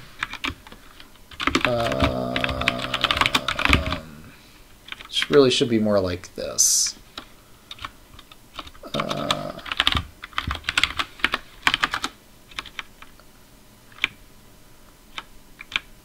Although, do I even care about that threshold later on? What do we do for atomic chess? I think we call a different routine entirely in most cases. Yeah, here we are. All this had to move around anyway. Oh, fuck. I mismerged. Oh, that's great. So how did I mismerge this? Get stash clear, get stash. This doesn't even compile, does it? Here, let's grab our compile statement and see like how this fails to compile, because I missed something with respect to how I did this the first time. I missed some critical details here. Wait. Yeah, there we are. Occupied is not defined in this scope. So upstream moved around where they declared variables. I needed to reorder some statements to get this to work. Namely, I needed these occupied and stuff things to be defined first. And so I could do that. It became necessary that I move my big block of atomic code from where it was. 1975, 1938. It's like 45-ish lines of code. Is that right?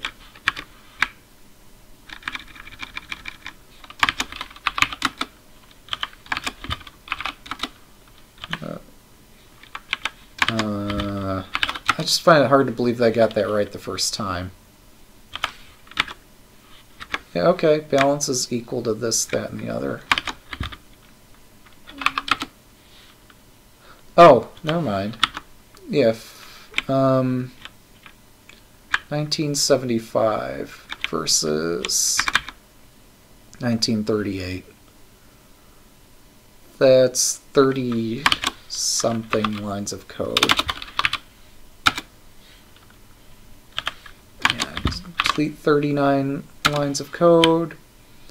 Move those 39 lines of code down here. But also, because I'm moving the code around, I need to make sure we're not returning early, is the point. So this here should be, well, status, get add position at CPP, get commit amend, get stash apply. Whoops, I appear to be editing two files because I typoed. Where did I fuck things up here somewhere? Stash changes. Okay, fine. Get diff. Huh. No changes.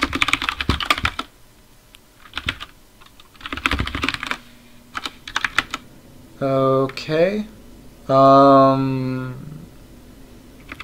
That's far more than I had intended to change. Status.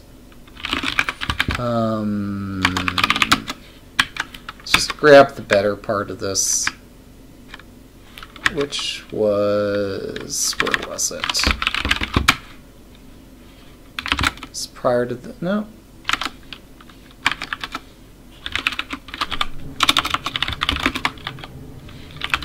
Sorry if I'm rambling. Okay. So we'll just have to patch this manually. That's okay. So here we have, if we're doing Crazy House, do some stuff differently. Wait, what? Oh, right. If def atomic, and if we're playing atomic chess,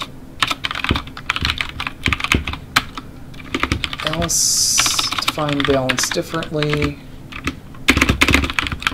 This is equal to minus threshold.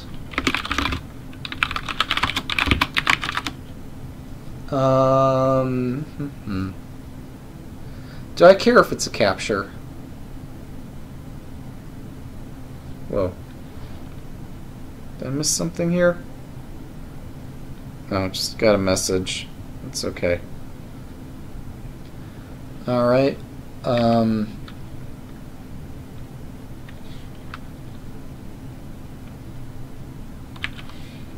Oh, right. Yeah, never mind. Yeah, balance is equal to value 0.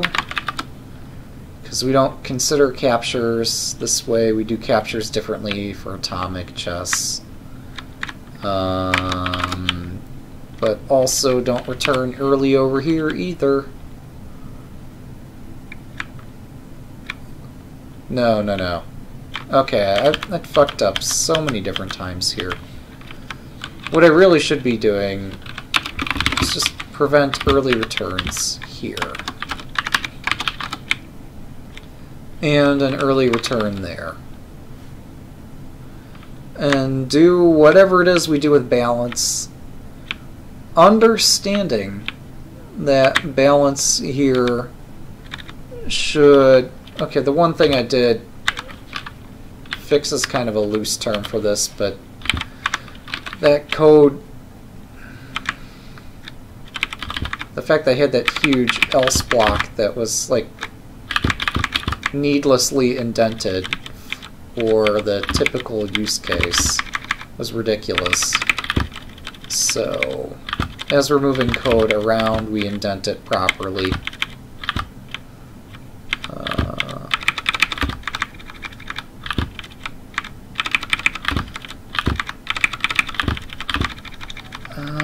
I know Vim, particularly in the way I'm using it here, is not very sexy or efficient.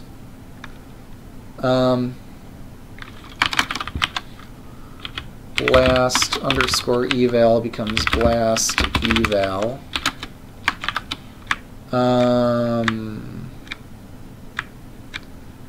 Let's see. Am I missing something else?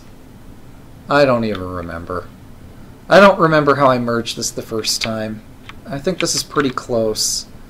The important part is that this bitboard called occupied is already defined here and already initialized.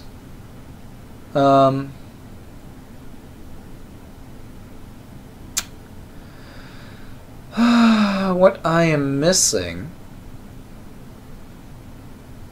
is, why did I initialize occupied this way? Pieces. Oh. Okay, I guess this is fine.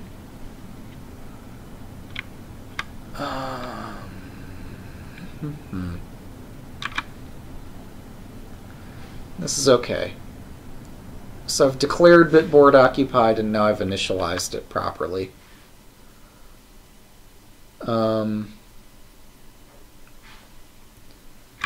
And am I missing anything else? We have attackers defined, which are all the attackers hitting, or that are still on occupied squares.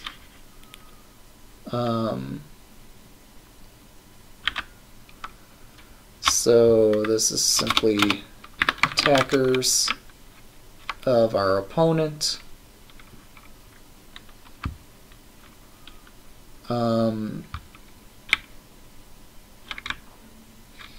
There were various other things that were fucked up here that we fixed. I'm sorry, like here we have a variable for us, or our color, so we might as well use that.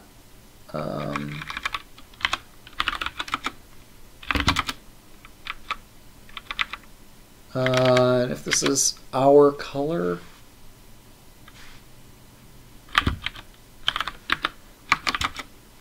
yeah, I think that was what was necessary here.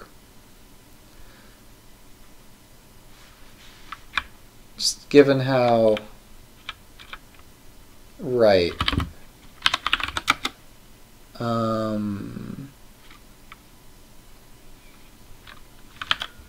Side to move is equal to our color. Value of color of piece on the from square. And side to move is the opponent of us. Right, so is there anything else there? No, that was fine then.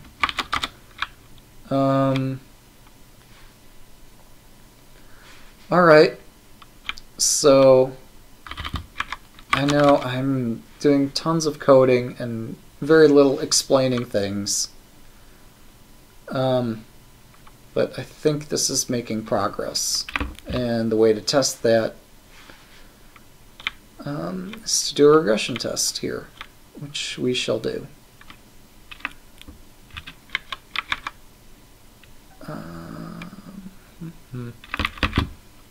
Status, get and position SCP. Okay. Get log. Alright, so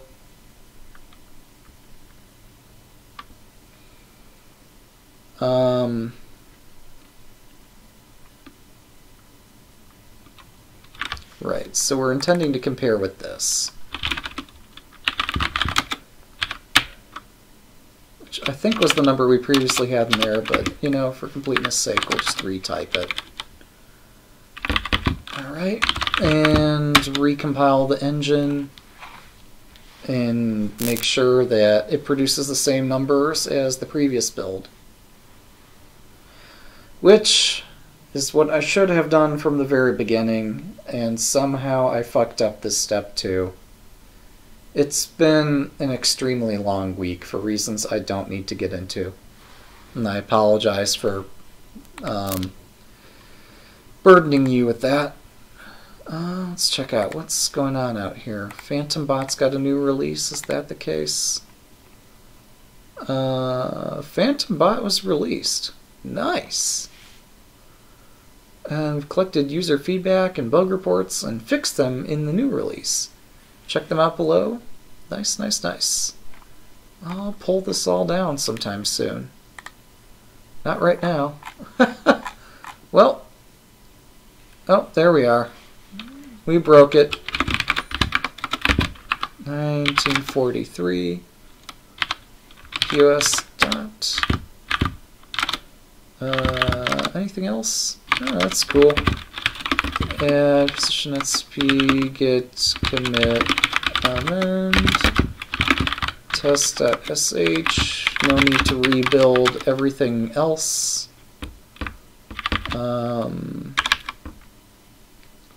Just compile it. And if this compiles, redo the test.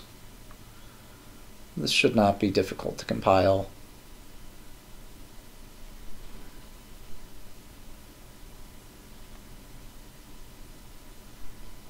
Alright, so we're off by 4 again. How?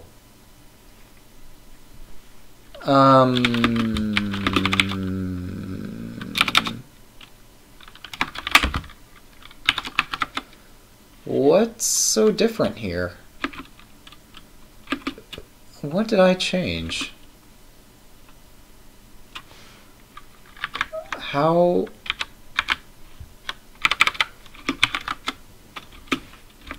I'm very confused.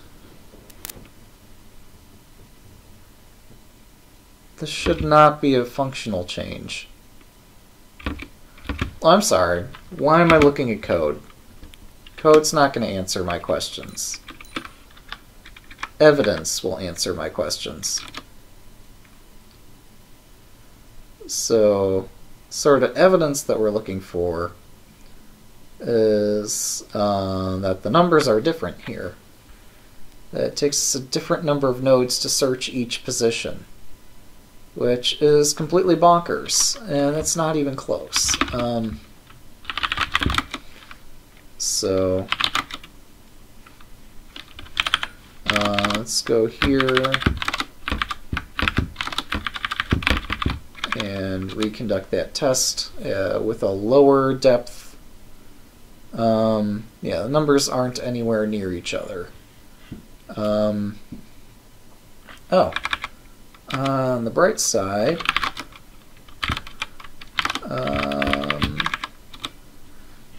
at least the numbers differ at a very low depth, so we should be able to detect this easily. But figuring out what it is that I fucked up, even here, even now, you'd think this should be fairly obvious at this point. There's not much left. How could I have fucked anything up? So don't return early. Don't return early. Define the occupied bitboard. Redefine the occupied bitboard. Which is okay because we always return here, so we can define occupied to be whatever we want it to be. Threshold is greater than value 0. Return false. Wait, how does that match up to anything that we had up here? Um,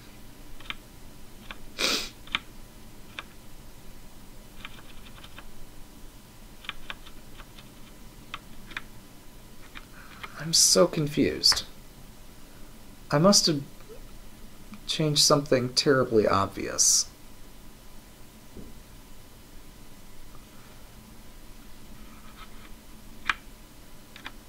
So we're calling this entire other routine. We're completely rejecting the value of this thing called balance. We in no way are using that for atomic chess.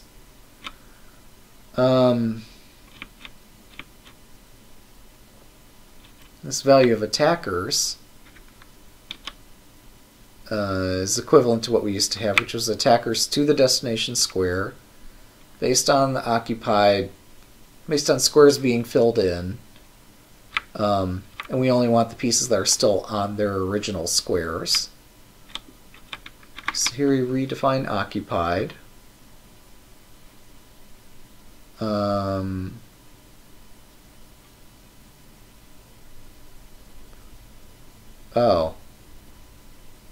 Well, no, that shouldn't have any effect. Shouldn't have any effect at all. The fact that we're using attackers based on this definition. Whatever, just in case it does mean something. Bitboard B is equal to this stuff, and that uses the new occupied definition, which is okay. That can't possibly be a functional change, but, you know, in case it is, we'll look at it that way. Alright, so for each attacker and attackers, do stuff that's intelligent. Isn't there also a bitboard of, like, side-to-move attackers?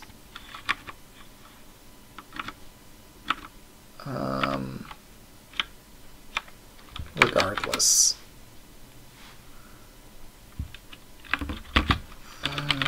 Add position CPP. At least this should be simple to test. Moving around code, yeah, it still has a functional impact. What the heck?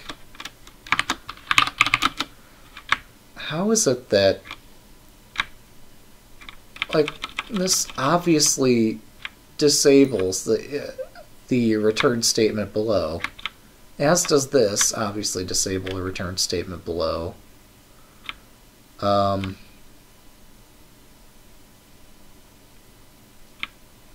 So what gives? We're not using the value of balance anywhere in this is atomic block here.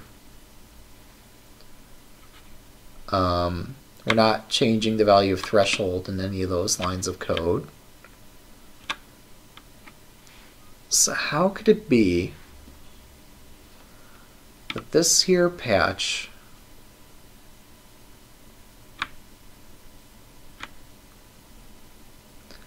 I mean, the thing I gotta watch out most for is the us versus side to move distinction here.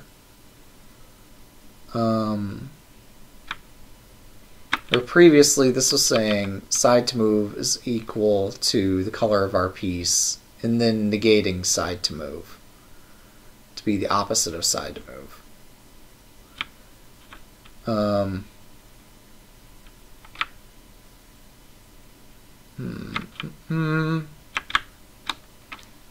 Yeah, I should take a closer look at what we used to have.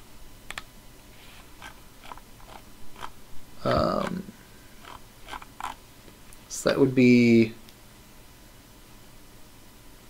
side to move is equal to color of the piece on the from square, and we want pieces of our opponent's color,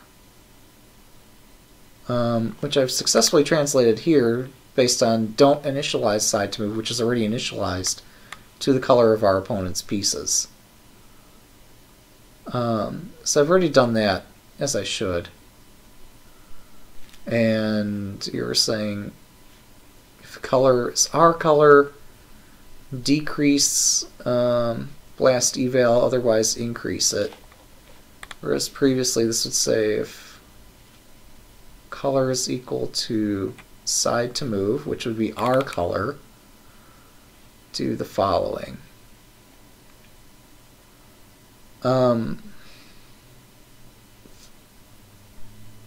Okay. So I'm confused. How does this return a different bench? Okay, looking at codes, I'm sorry, I keep getting myself sidetracked. I'm thinking there's some easy, obvious explanation. There isn't. At least not yet. There will be, but I'm so eager to be done with this that I'm skipping the important step of narrowing down exactly where the problem lies, which honestly is what's going to help us the most here, is getting a simple, concrete observation of the problem. So here we have bench position 4 of 9, 4 of 9. This search is 172, this search is 168. That's our difference of 4 in this case. So we can go over to benchmark.cpp, look for our atomic chess position number 1, 2, 3, 4. Grab this. Atomic.epd, paste this. There we go. And then we can say, not just test all the positions, but test specifically atomic.epd. I'm sorry, FEN is what I should call this. Only atomic.epd, atomic.fen. And there's a more simple description of the issue, which is that we're searching 187 positions instead of whatever. Still doesn't answer exactly what was going on there, but we're narrowing it down a bit. At depth 2, we're searching fewer positions than we used to be searching. As for why, your guess is as good as mine. Again, I'm trying to think that there must be something simple here, and there really isn't.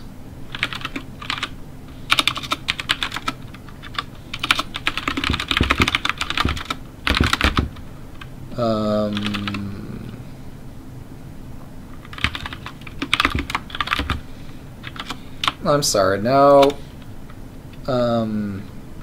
Cat atomic.fen. Let's take a look at this position, and where better to look at it than on Lichess. So we're back at Lichess. Here's our atomic chess position. So, what's so special about it? I don't know. Something special about this, but not about other positions. I mean, we can castle. That's a thing. I don't know. Invent a theory. Test it somehow.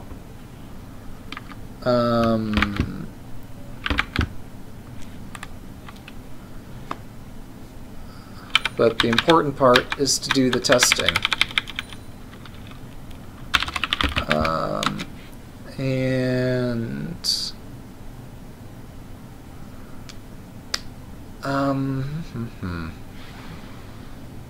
Oh, I'm sorry. At depth 1, we have a difference. Sorry, I'm so exhausted at this point that I missed the obvious. You'll have to forgive me for that. Alright, so we're analyzing 83 positions originally, and now in this branch we're analyzing 79 positions. So that's 4 entire positions that something's different. Oh man, I hope this isn't what I think it is.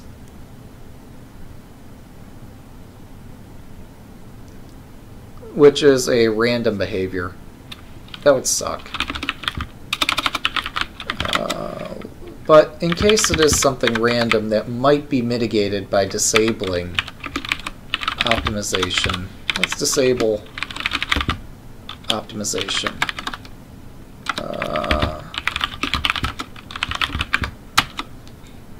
Just in case. We found with Horde chests there was something,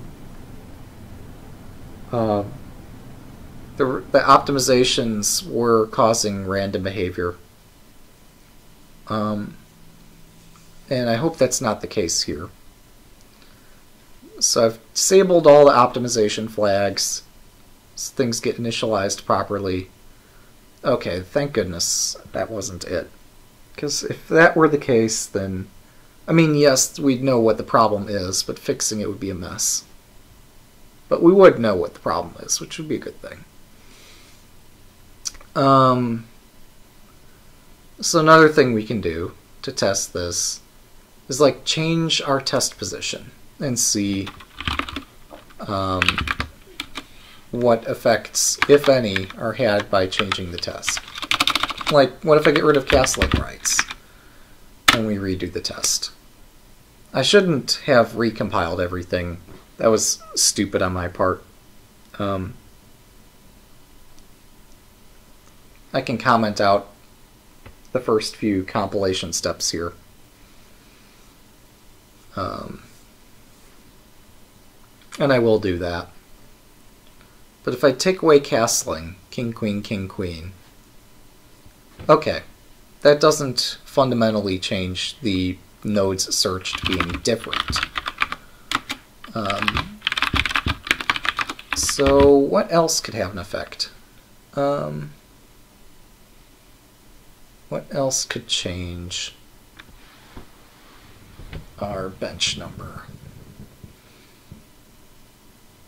What specifically about this test position is so fantastic? And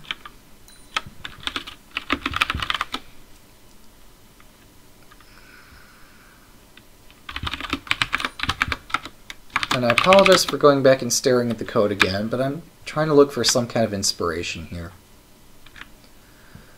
Because it was something between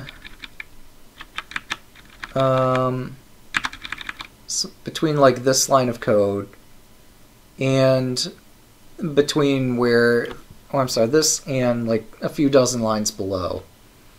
Something pretty fundamental must have changed here.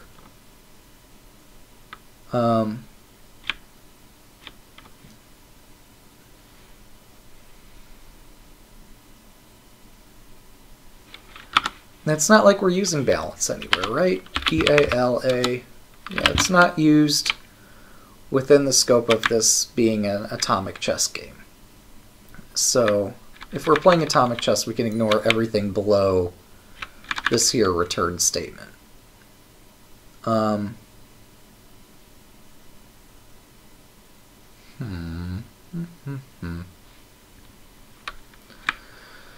So what else should there be to consider here?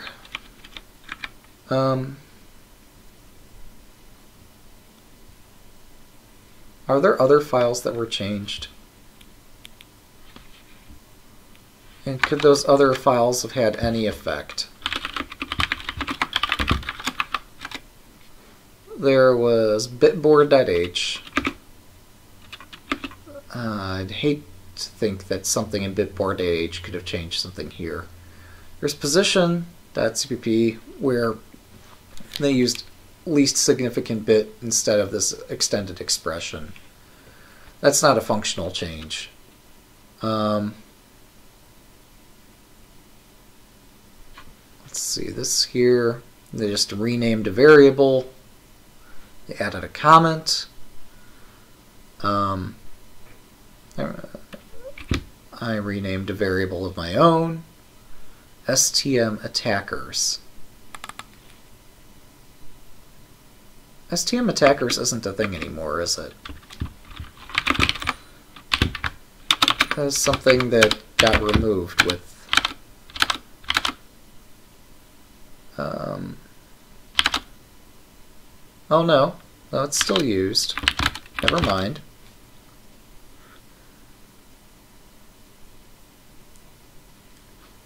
That's new, in fact.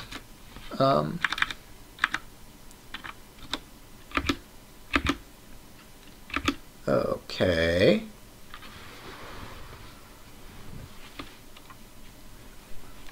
So here what changed was that we're defining this thing called us and then saying side to move is not us. Not a drastic change at all.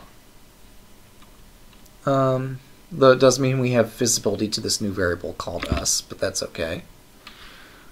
Define this variable called balance after all of that.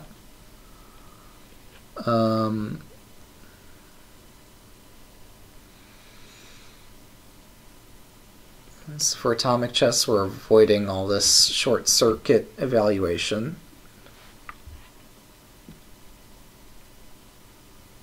And as always, we're redefining occupied down here.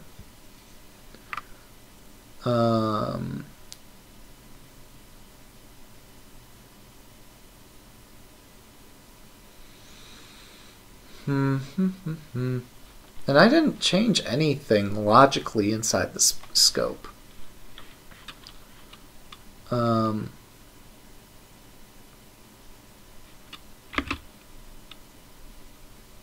then none of the rest of this matters at all because this is only executes for variants which are not atomic chess. So none of that matters at all.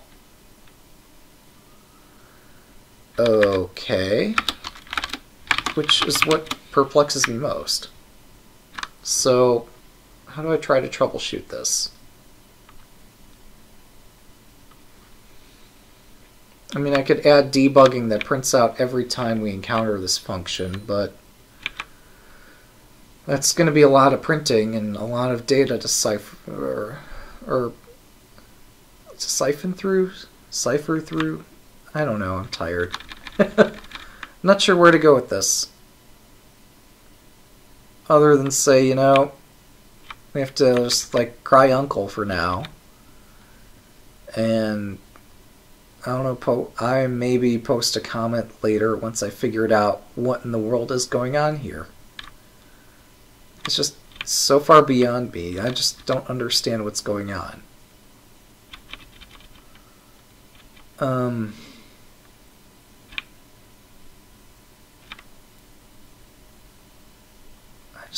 What is going on here?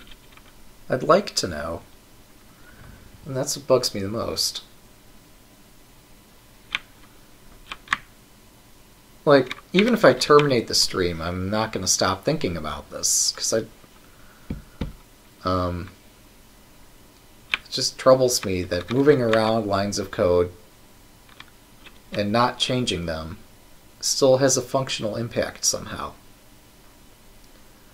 Maybe what this means is that whatever is consuming this function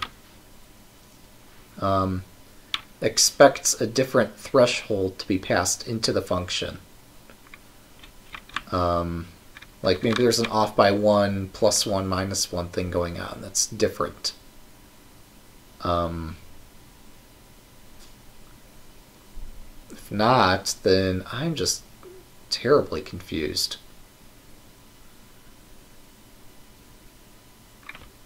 What do we do in the not atomic chess case? I know all this got rewritten. This is all about, is your balance greater than 0? And what color do we end up with at the end of this function?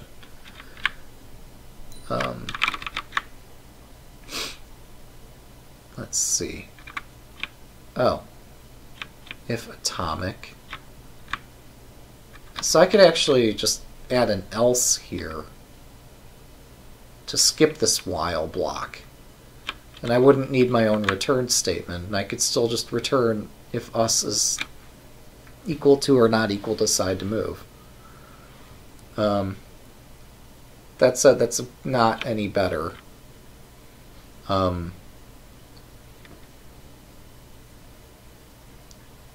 But if I had to, I could try to change this block to more resemble the block below it. But that doesn't help me at all. So...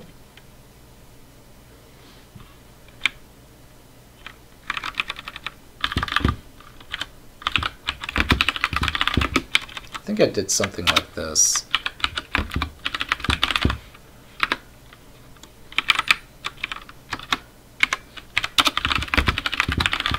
Only because this function did provide this new variable for me.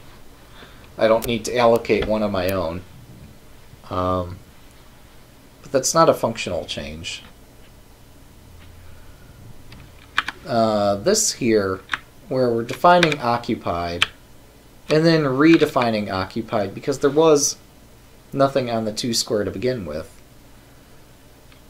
It's a bit... There's no way that if I comment this out, that we'll get the functionality we seek.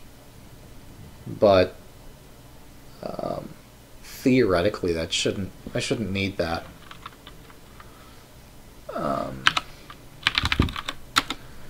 Because we've already established up here this move is not a capture, so the 2 square is empty. So this occupied value, whatever.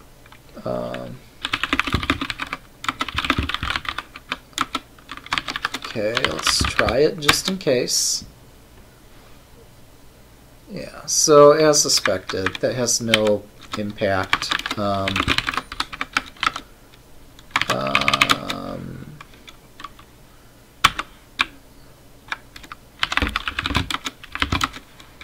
So we don't need to reinitialize occupied there.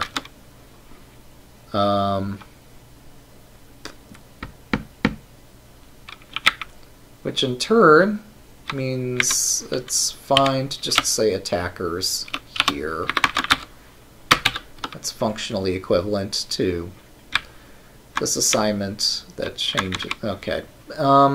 So now what?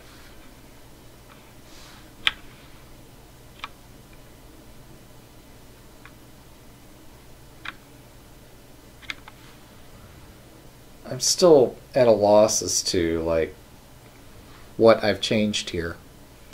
Or I'm also at a loss as to how to break this down into meaningful data points that I can troubleshoot live during a stream.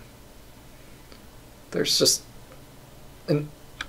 thousands and thousands of data points. I couldn't possibly connect them manually while we're working on this together.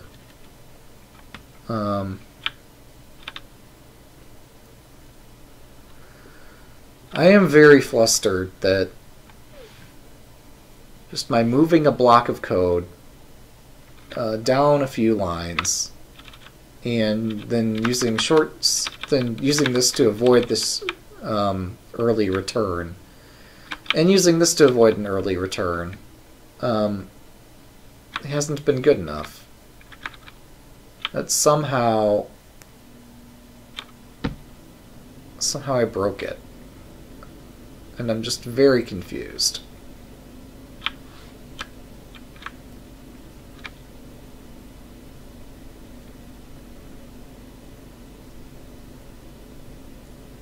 I don't know what to suggest.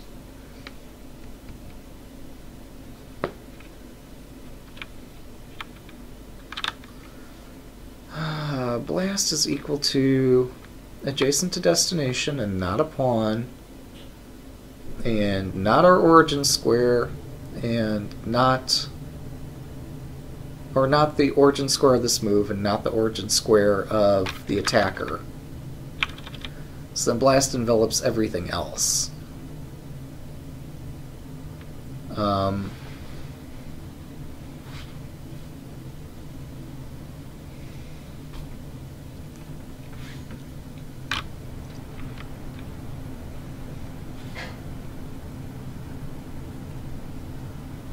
And if the blast envelops our king, we're not going to perform that capture. Except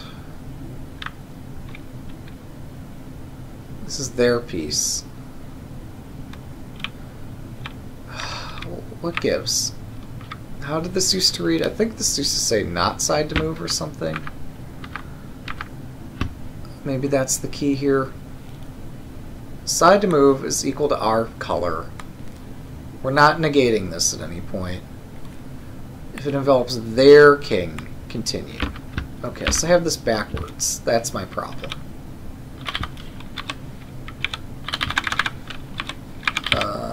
Like this.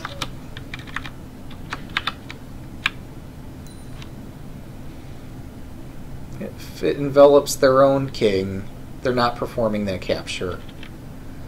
Also, if it envelops our king, we've got a problem. That's the deal. That's the real deal. So, next question. I'll continue and then return, I see. So I have that same ordering.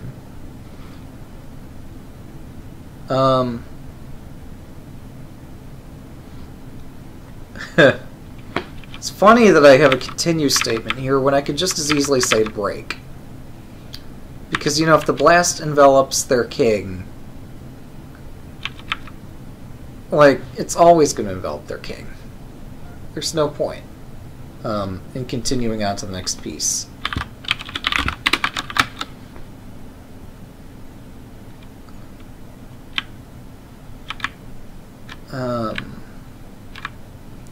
Like, if you move a queen next to their king, and if they can't capture it with one of their pieces, because taking your queen would explode their king, taking it with any of their pieces would explode their king.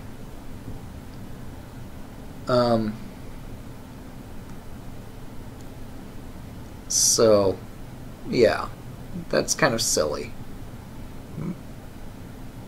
Continue and break do the same thing there.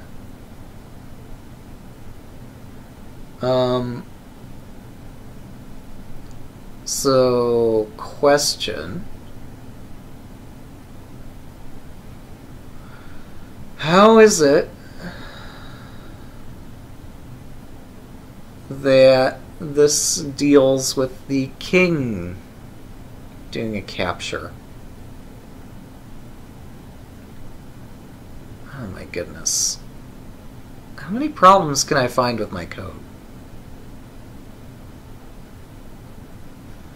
If the blast envelops the king, that's the end of that. But if you play your queen next to their king, like... Well, okay, we could handle that. We don't need to, but we could.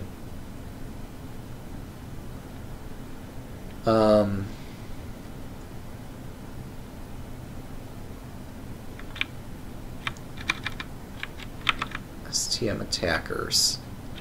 Oh, that's how we deal with their king. As if their king is included in the attackers, then exclude it explicitly. That's not a smart way to deal with it.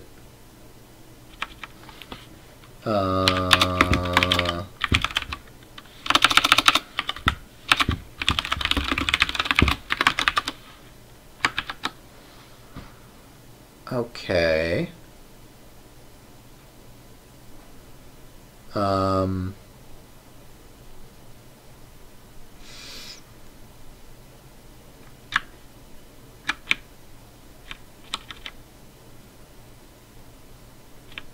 Yeah, I think that's fine.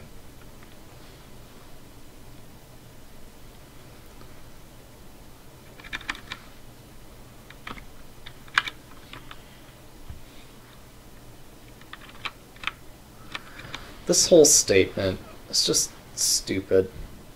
That shouldn't be in the while loop. It should be above it. Whatever. We'll leave it as is. It doesn't really matter, because in most positions you aren't going to loop a second time.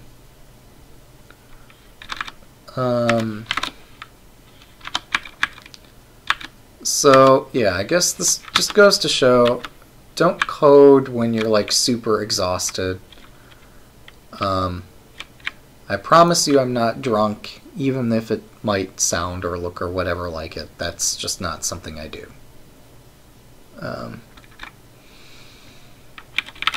But yeah, what this here means, well, assign to move attackers.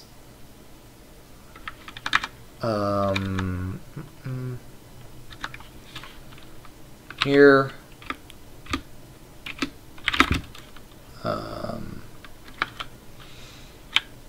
yeah, whatever. It doesn't matter if we continue or break. Might as well break. So this just gives the compiler better chances for optimization.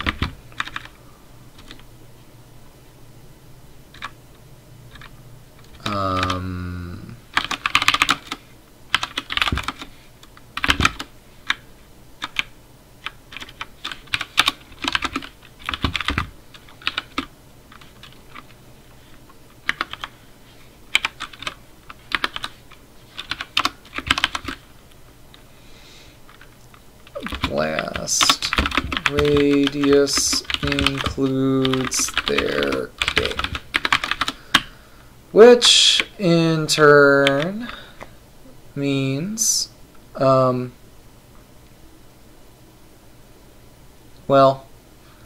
yeah, we're going to remove king from this list of attackers to begin with.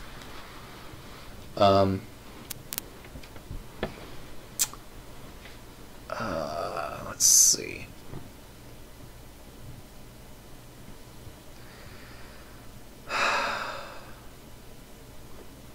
It's just like, if side to move attackers already includes the king, you know that, like, the king is in the blast radius. So every capture is going to fail.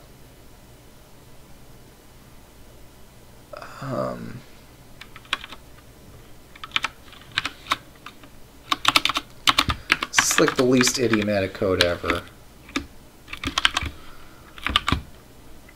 Exclude king from attackers.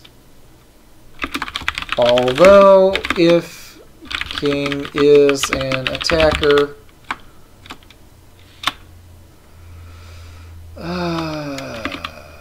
note that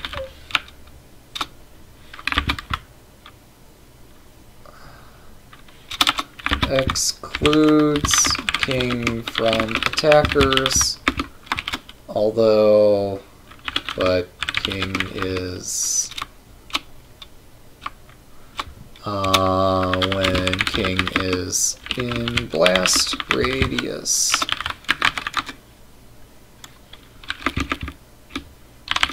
Surely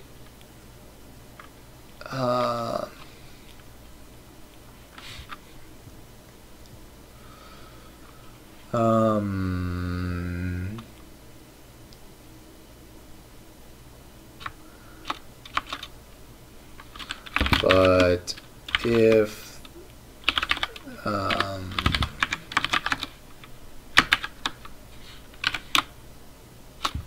when king is adjacent to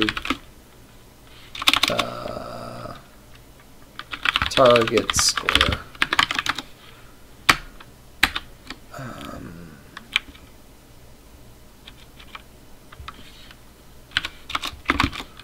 although if king is adjacent, why bother?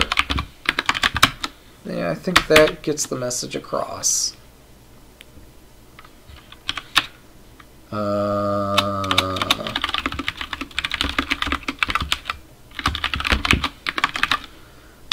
Yeah, it's just weird. Like, what's the point?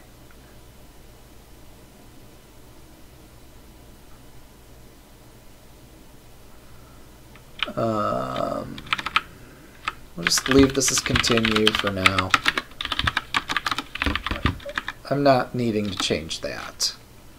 Alright, so then we'll go back to our test script. Testing is hard. Just saying. redo this test.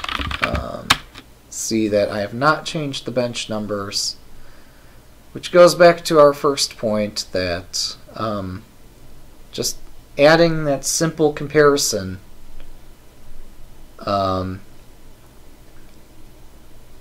that we are playing atomic chess, so don't return early, should be fine.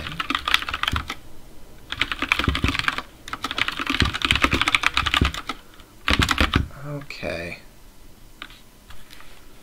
So fine, whatever.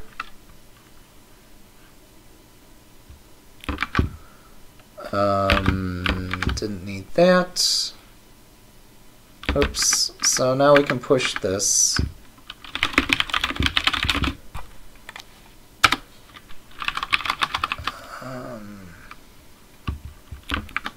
Okay.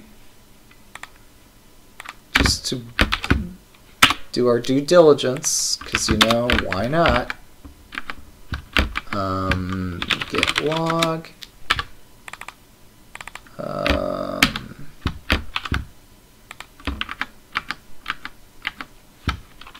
Stockfish bench.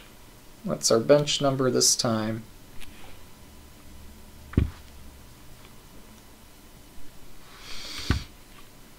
It's going to take a little bit longer to execute.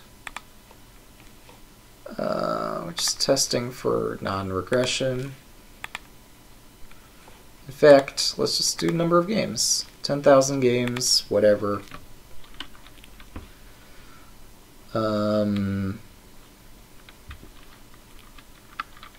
Redo upstream merge.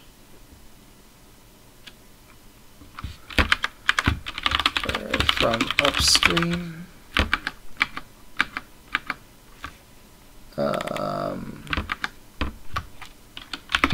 No functional change. So this works, this works. Status, get log. We've pushed this to GitHub already. Let's see.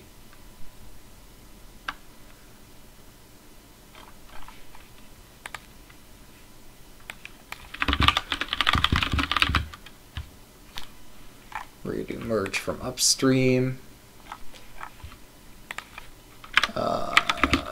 Do not return early. Regression test. There we go.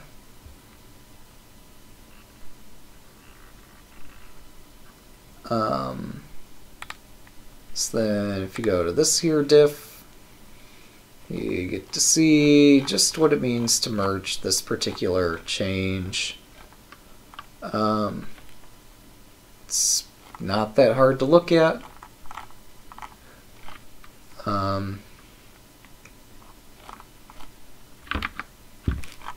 And oh, I'm sorry, that's not my looking at it. That's the other test that we're looking at. No, yeah, it's this thing here.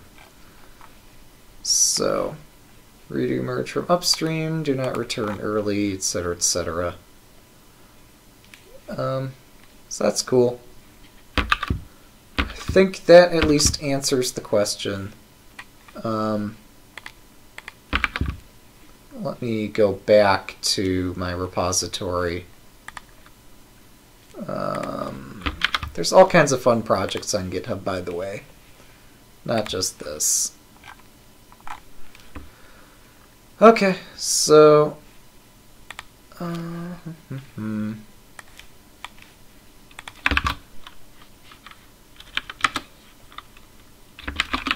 think this would have been correct. To better understand what is going on here, I redid the merge from upstream. In this branch, I re-merged from upstream and verified that bench numbers do not change I have submitted regression test here. Submitted a regression test. Where'd it go? I lost it. Here it is. This one, copy. Okay. There we go. Think that covers that. Think we understand how to merge code. C++, beautiful as it is, functional as it is, makes it super easy to shoot yourself in the foot. Shoot in foot. There's a whole, oh no, there's a meme or whatever you want to call it going out about this. Yeah, here we are. How-to pages. How to shoot yourself in the foot. So, C, you shoot yourself in the foot. C++, you accidentally create a dozen instances of yourself and shoot them all in the foot. Providing emergency medical care is impossible because you can't tell which are bitwise copies and which are just pointing at the others and saying, that's me over there. So yeah, there's this whole meme about various programming languages and ways to shoot yourself in the foot. Newer languages make it easier to test, make it harder for you to do stupid things. C++ makes it easy for you to do whatever it is that you're aiming to do. Which, in most cases, honestly, is shooting yourself in the foot because you can't keep track of everything. Newer languages help you keep track of things better. They're more restrictive about how you develop software. Anyway, no need to belabor the point. But yeah. These coding exercises would be more fun if I were to do them in more modern languages. But Stockfish is the state-of-the-art chess AI at the moment. So it's in C++. We stick with C++. We just have to be really freaking careful about testing things extremely pedantically. Otherwise, you shoot yourself in the foot, and it hurts. And you do have to fix it. You can't just leave things buggy. But yeah, providing enterprise-grade support for a hobby project is kind of crazy. But we learn things through doing this. And what basically the biggest thing we learn is just that we don't, despite how many things I script together using shell scripts and test files and submitting tests to the server and all that, none of that is going to substitute for using a more modern languages. We're using a more modern language capable of much more pedantic validation. Well, pedantic something or other. Making sure you follow idiomatic programming constructs and such. So the fact that I had to watch out for all those side effects and I don't know, just really completely understand what I'm doing. And it's just too difficult a task for one person. I don't know. Oh, the other upshot of all of this, and I apologize if this sounds negative, is I'm really starting to rethink the whole AppVeyor thing. So, official Stockfish has an AppVeyor where you can download any build for the official Stockfish. It's a beautiful thing for official Stockfish repository. I know I'm saying that with official Stockfish, but I'm looking... Oh, this is theirs. Yeah. Here we are. This is the one. They have all the testing resources and code reviewers and maintainers and everything to make this possible and reasonable. I, on the other hand, with my silly little fork, you can easily go here and download any of my buggy stuff. And you can shoot yourself in the foot. And I'm just thinking, you know, it made so much sense for official Stockfish to have this app there. Why do I have it? I mean, yes, I know it makes this easier for people to download Windows binaries for my repository. But Fabian and I are just two maintainers doing this, like, yeoman's work here. It's... If people want Windows binaries, my God, we've got to get enterprise-grade testing software or tools or something, because it's just far too much for any one person to understand. Like, we've got 1,234 commits ahead of upstream, tens of thousands of lines of code to worry about, both that we've changed and that they've changed. And I do my best, and obviously it's not good enough, and people can easily just go here and download these binaries that do God knows what on your machine. And I just don't know what to do about that. I don't understand why we have this anymore. Yes, I know it's because I'm not doing Windows builds on my PC for people. And people have repeatedly asked, how do I get a Windows build? And you just go here to get it now. But the fact that people can get Windows builds of something that's not ready for release is just horrifying. Because, like, nobody knows what the program does. We're just not at a level where we can consistently do release or stable or whatever every one of these builds until the release, as far as I can see, is an alpha build. Maybe pre-alpha. I just don't know what to do about that. Like, if upstream they're changing radical things, and I'm not saying that's a bad thing. They do need to pay technical debt, but we don't have the resources to keep up with that.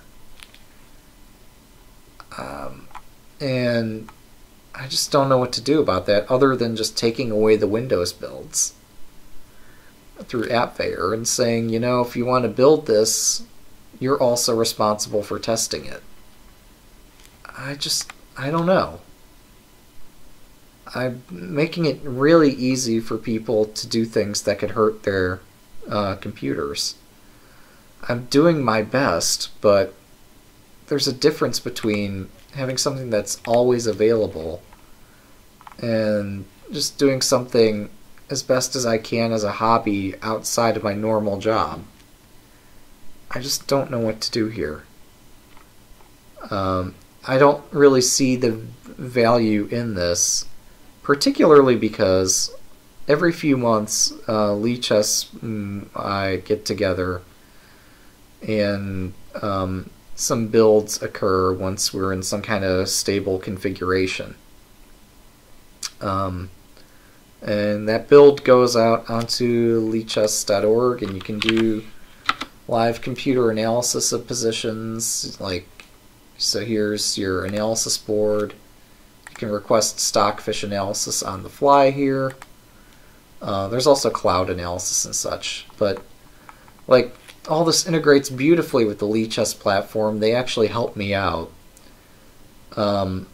And they even help me out when I fuck up and need to do another build.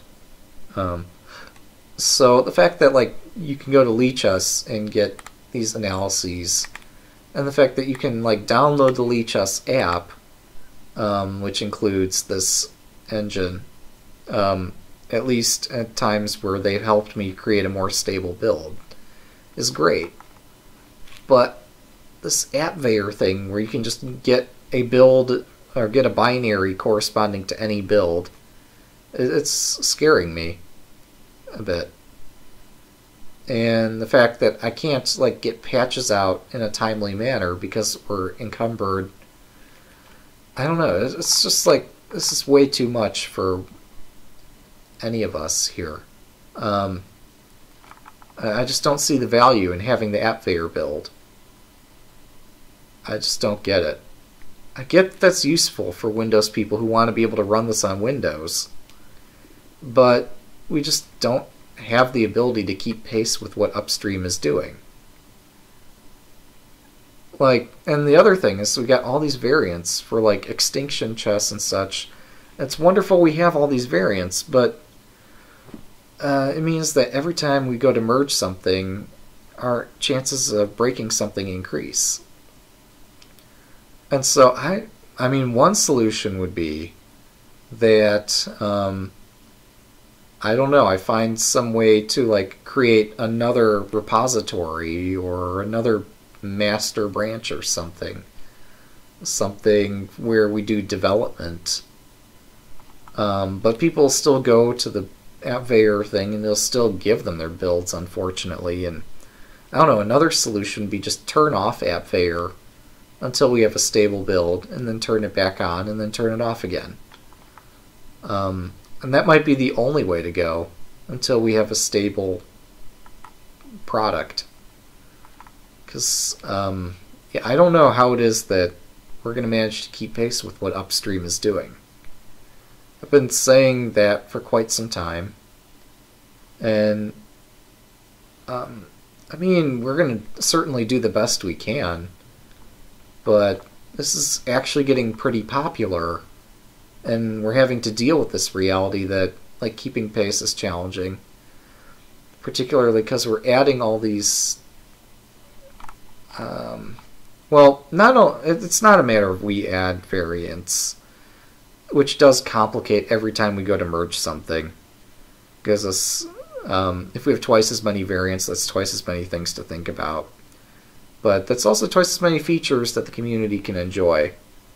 So that's a positive thing. It's just like I'm trying to contrast that with the fact that we are doing these builds that anybody can download, and like it's like we need an end user license agreement or something saying, you know, if this deletes your hard drive, don't sue us.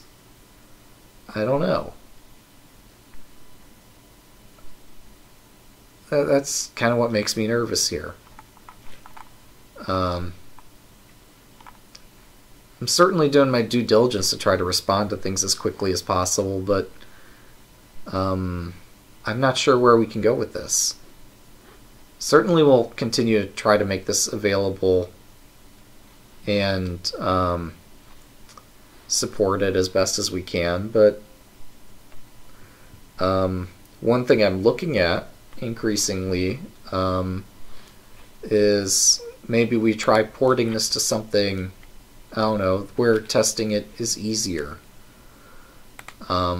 So I have created this fork of Rustfish. I've not yet started to do development here, but at least we're able to see that we get the same bench numbers and such as the official Stockfish repository. And maybe, just maybe, the Lichess folks will be receptive to us working on Rustfish instead of Stockfish or something. I don't know. Is it even possible to do like Travis builds and AppVeyor builds and such with Rust? I don't know.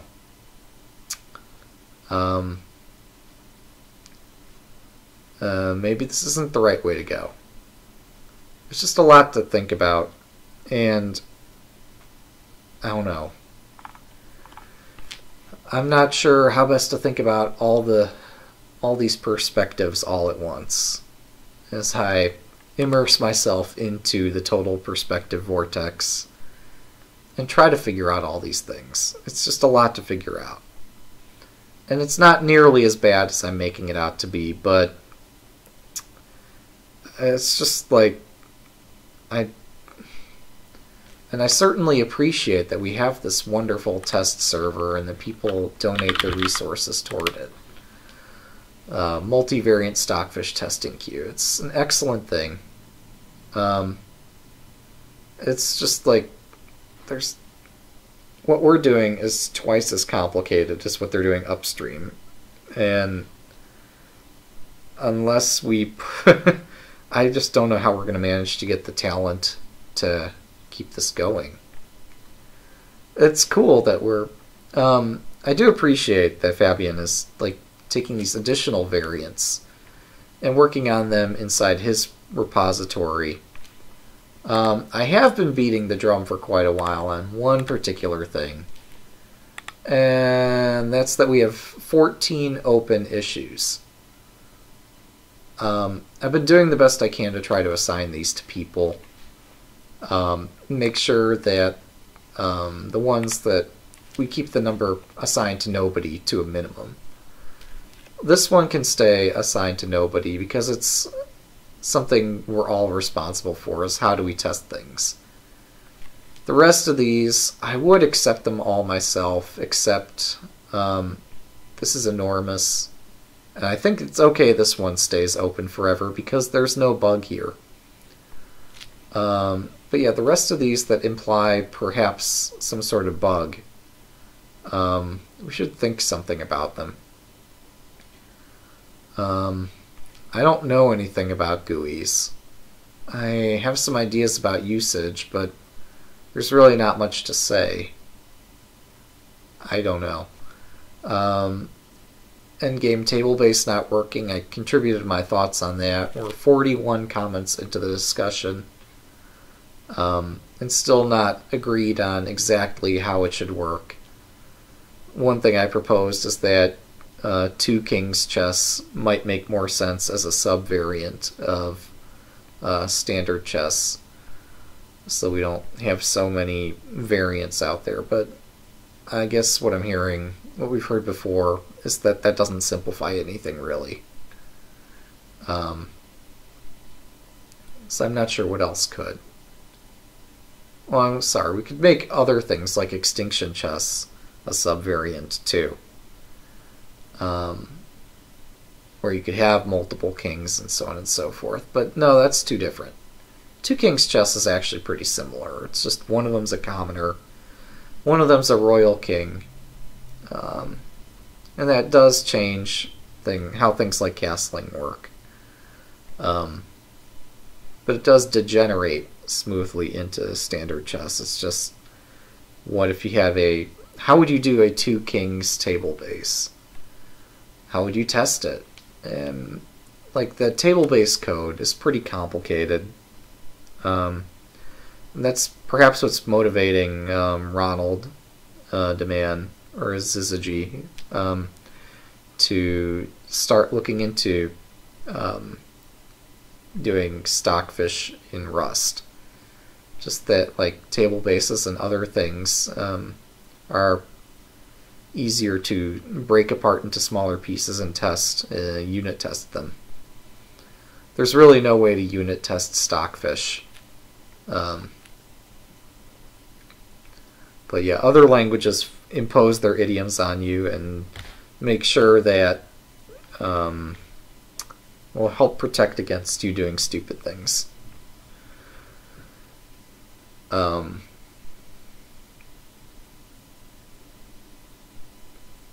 Although I don't think that's going to matter in the context of an imperative program that already exists and trying to translate that from C++ into Rust.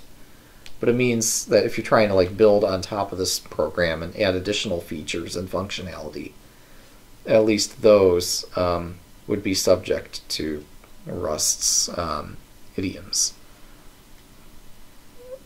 So you'd be encouraged to develop them using idioms that make sense and not causing side effects and so on and so forth. I speak of the greatness of functional programming and of modern languages beyond C++. But I'm not an expert in these things yet. So I sound like a bumbling idiot, and I apologize for that. At any rate, we had some success today. So, huzzah. Yeah, we're getting back into the swing of things. So, hope you enjoyed. Thanks for watching, and we'll see you next time. Have a good night.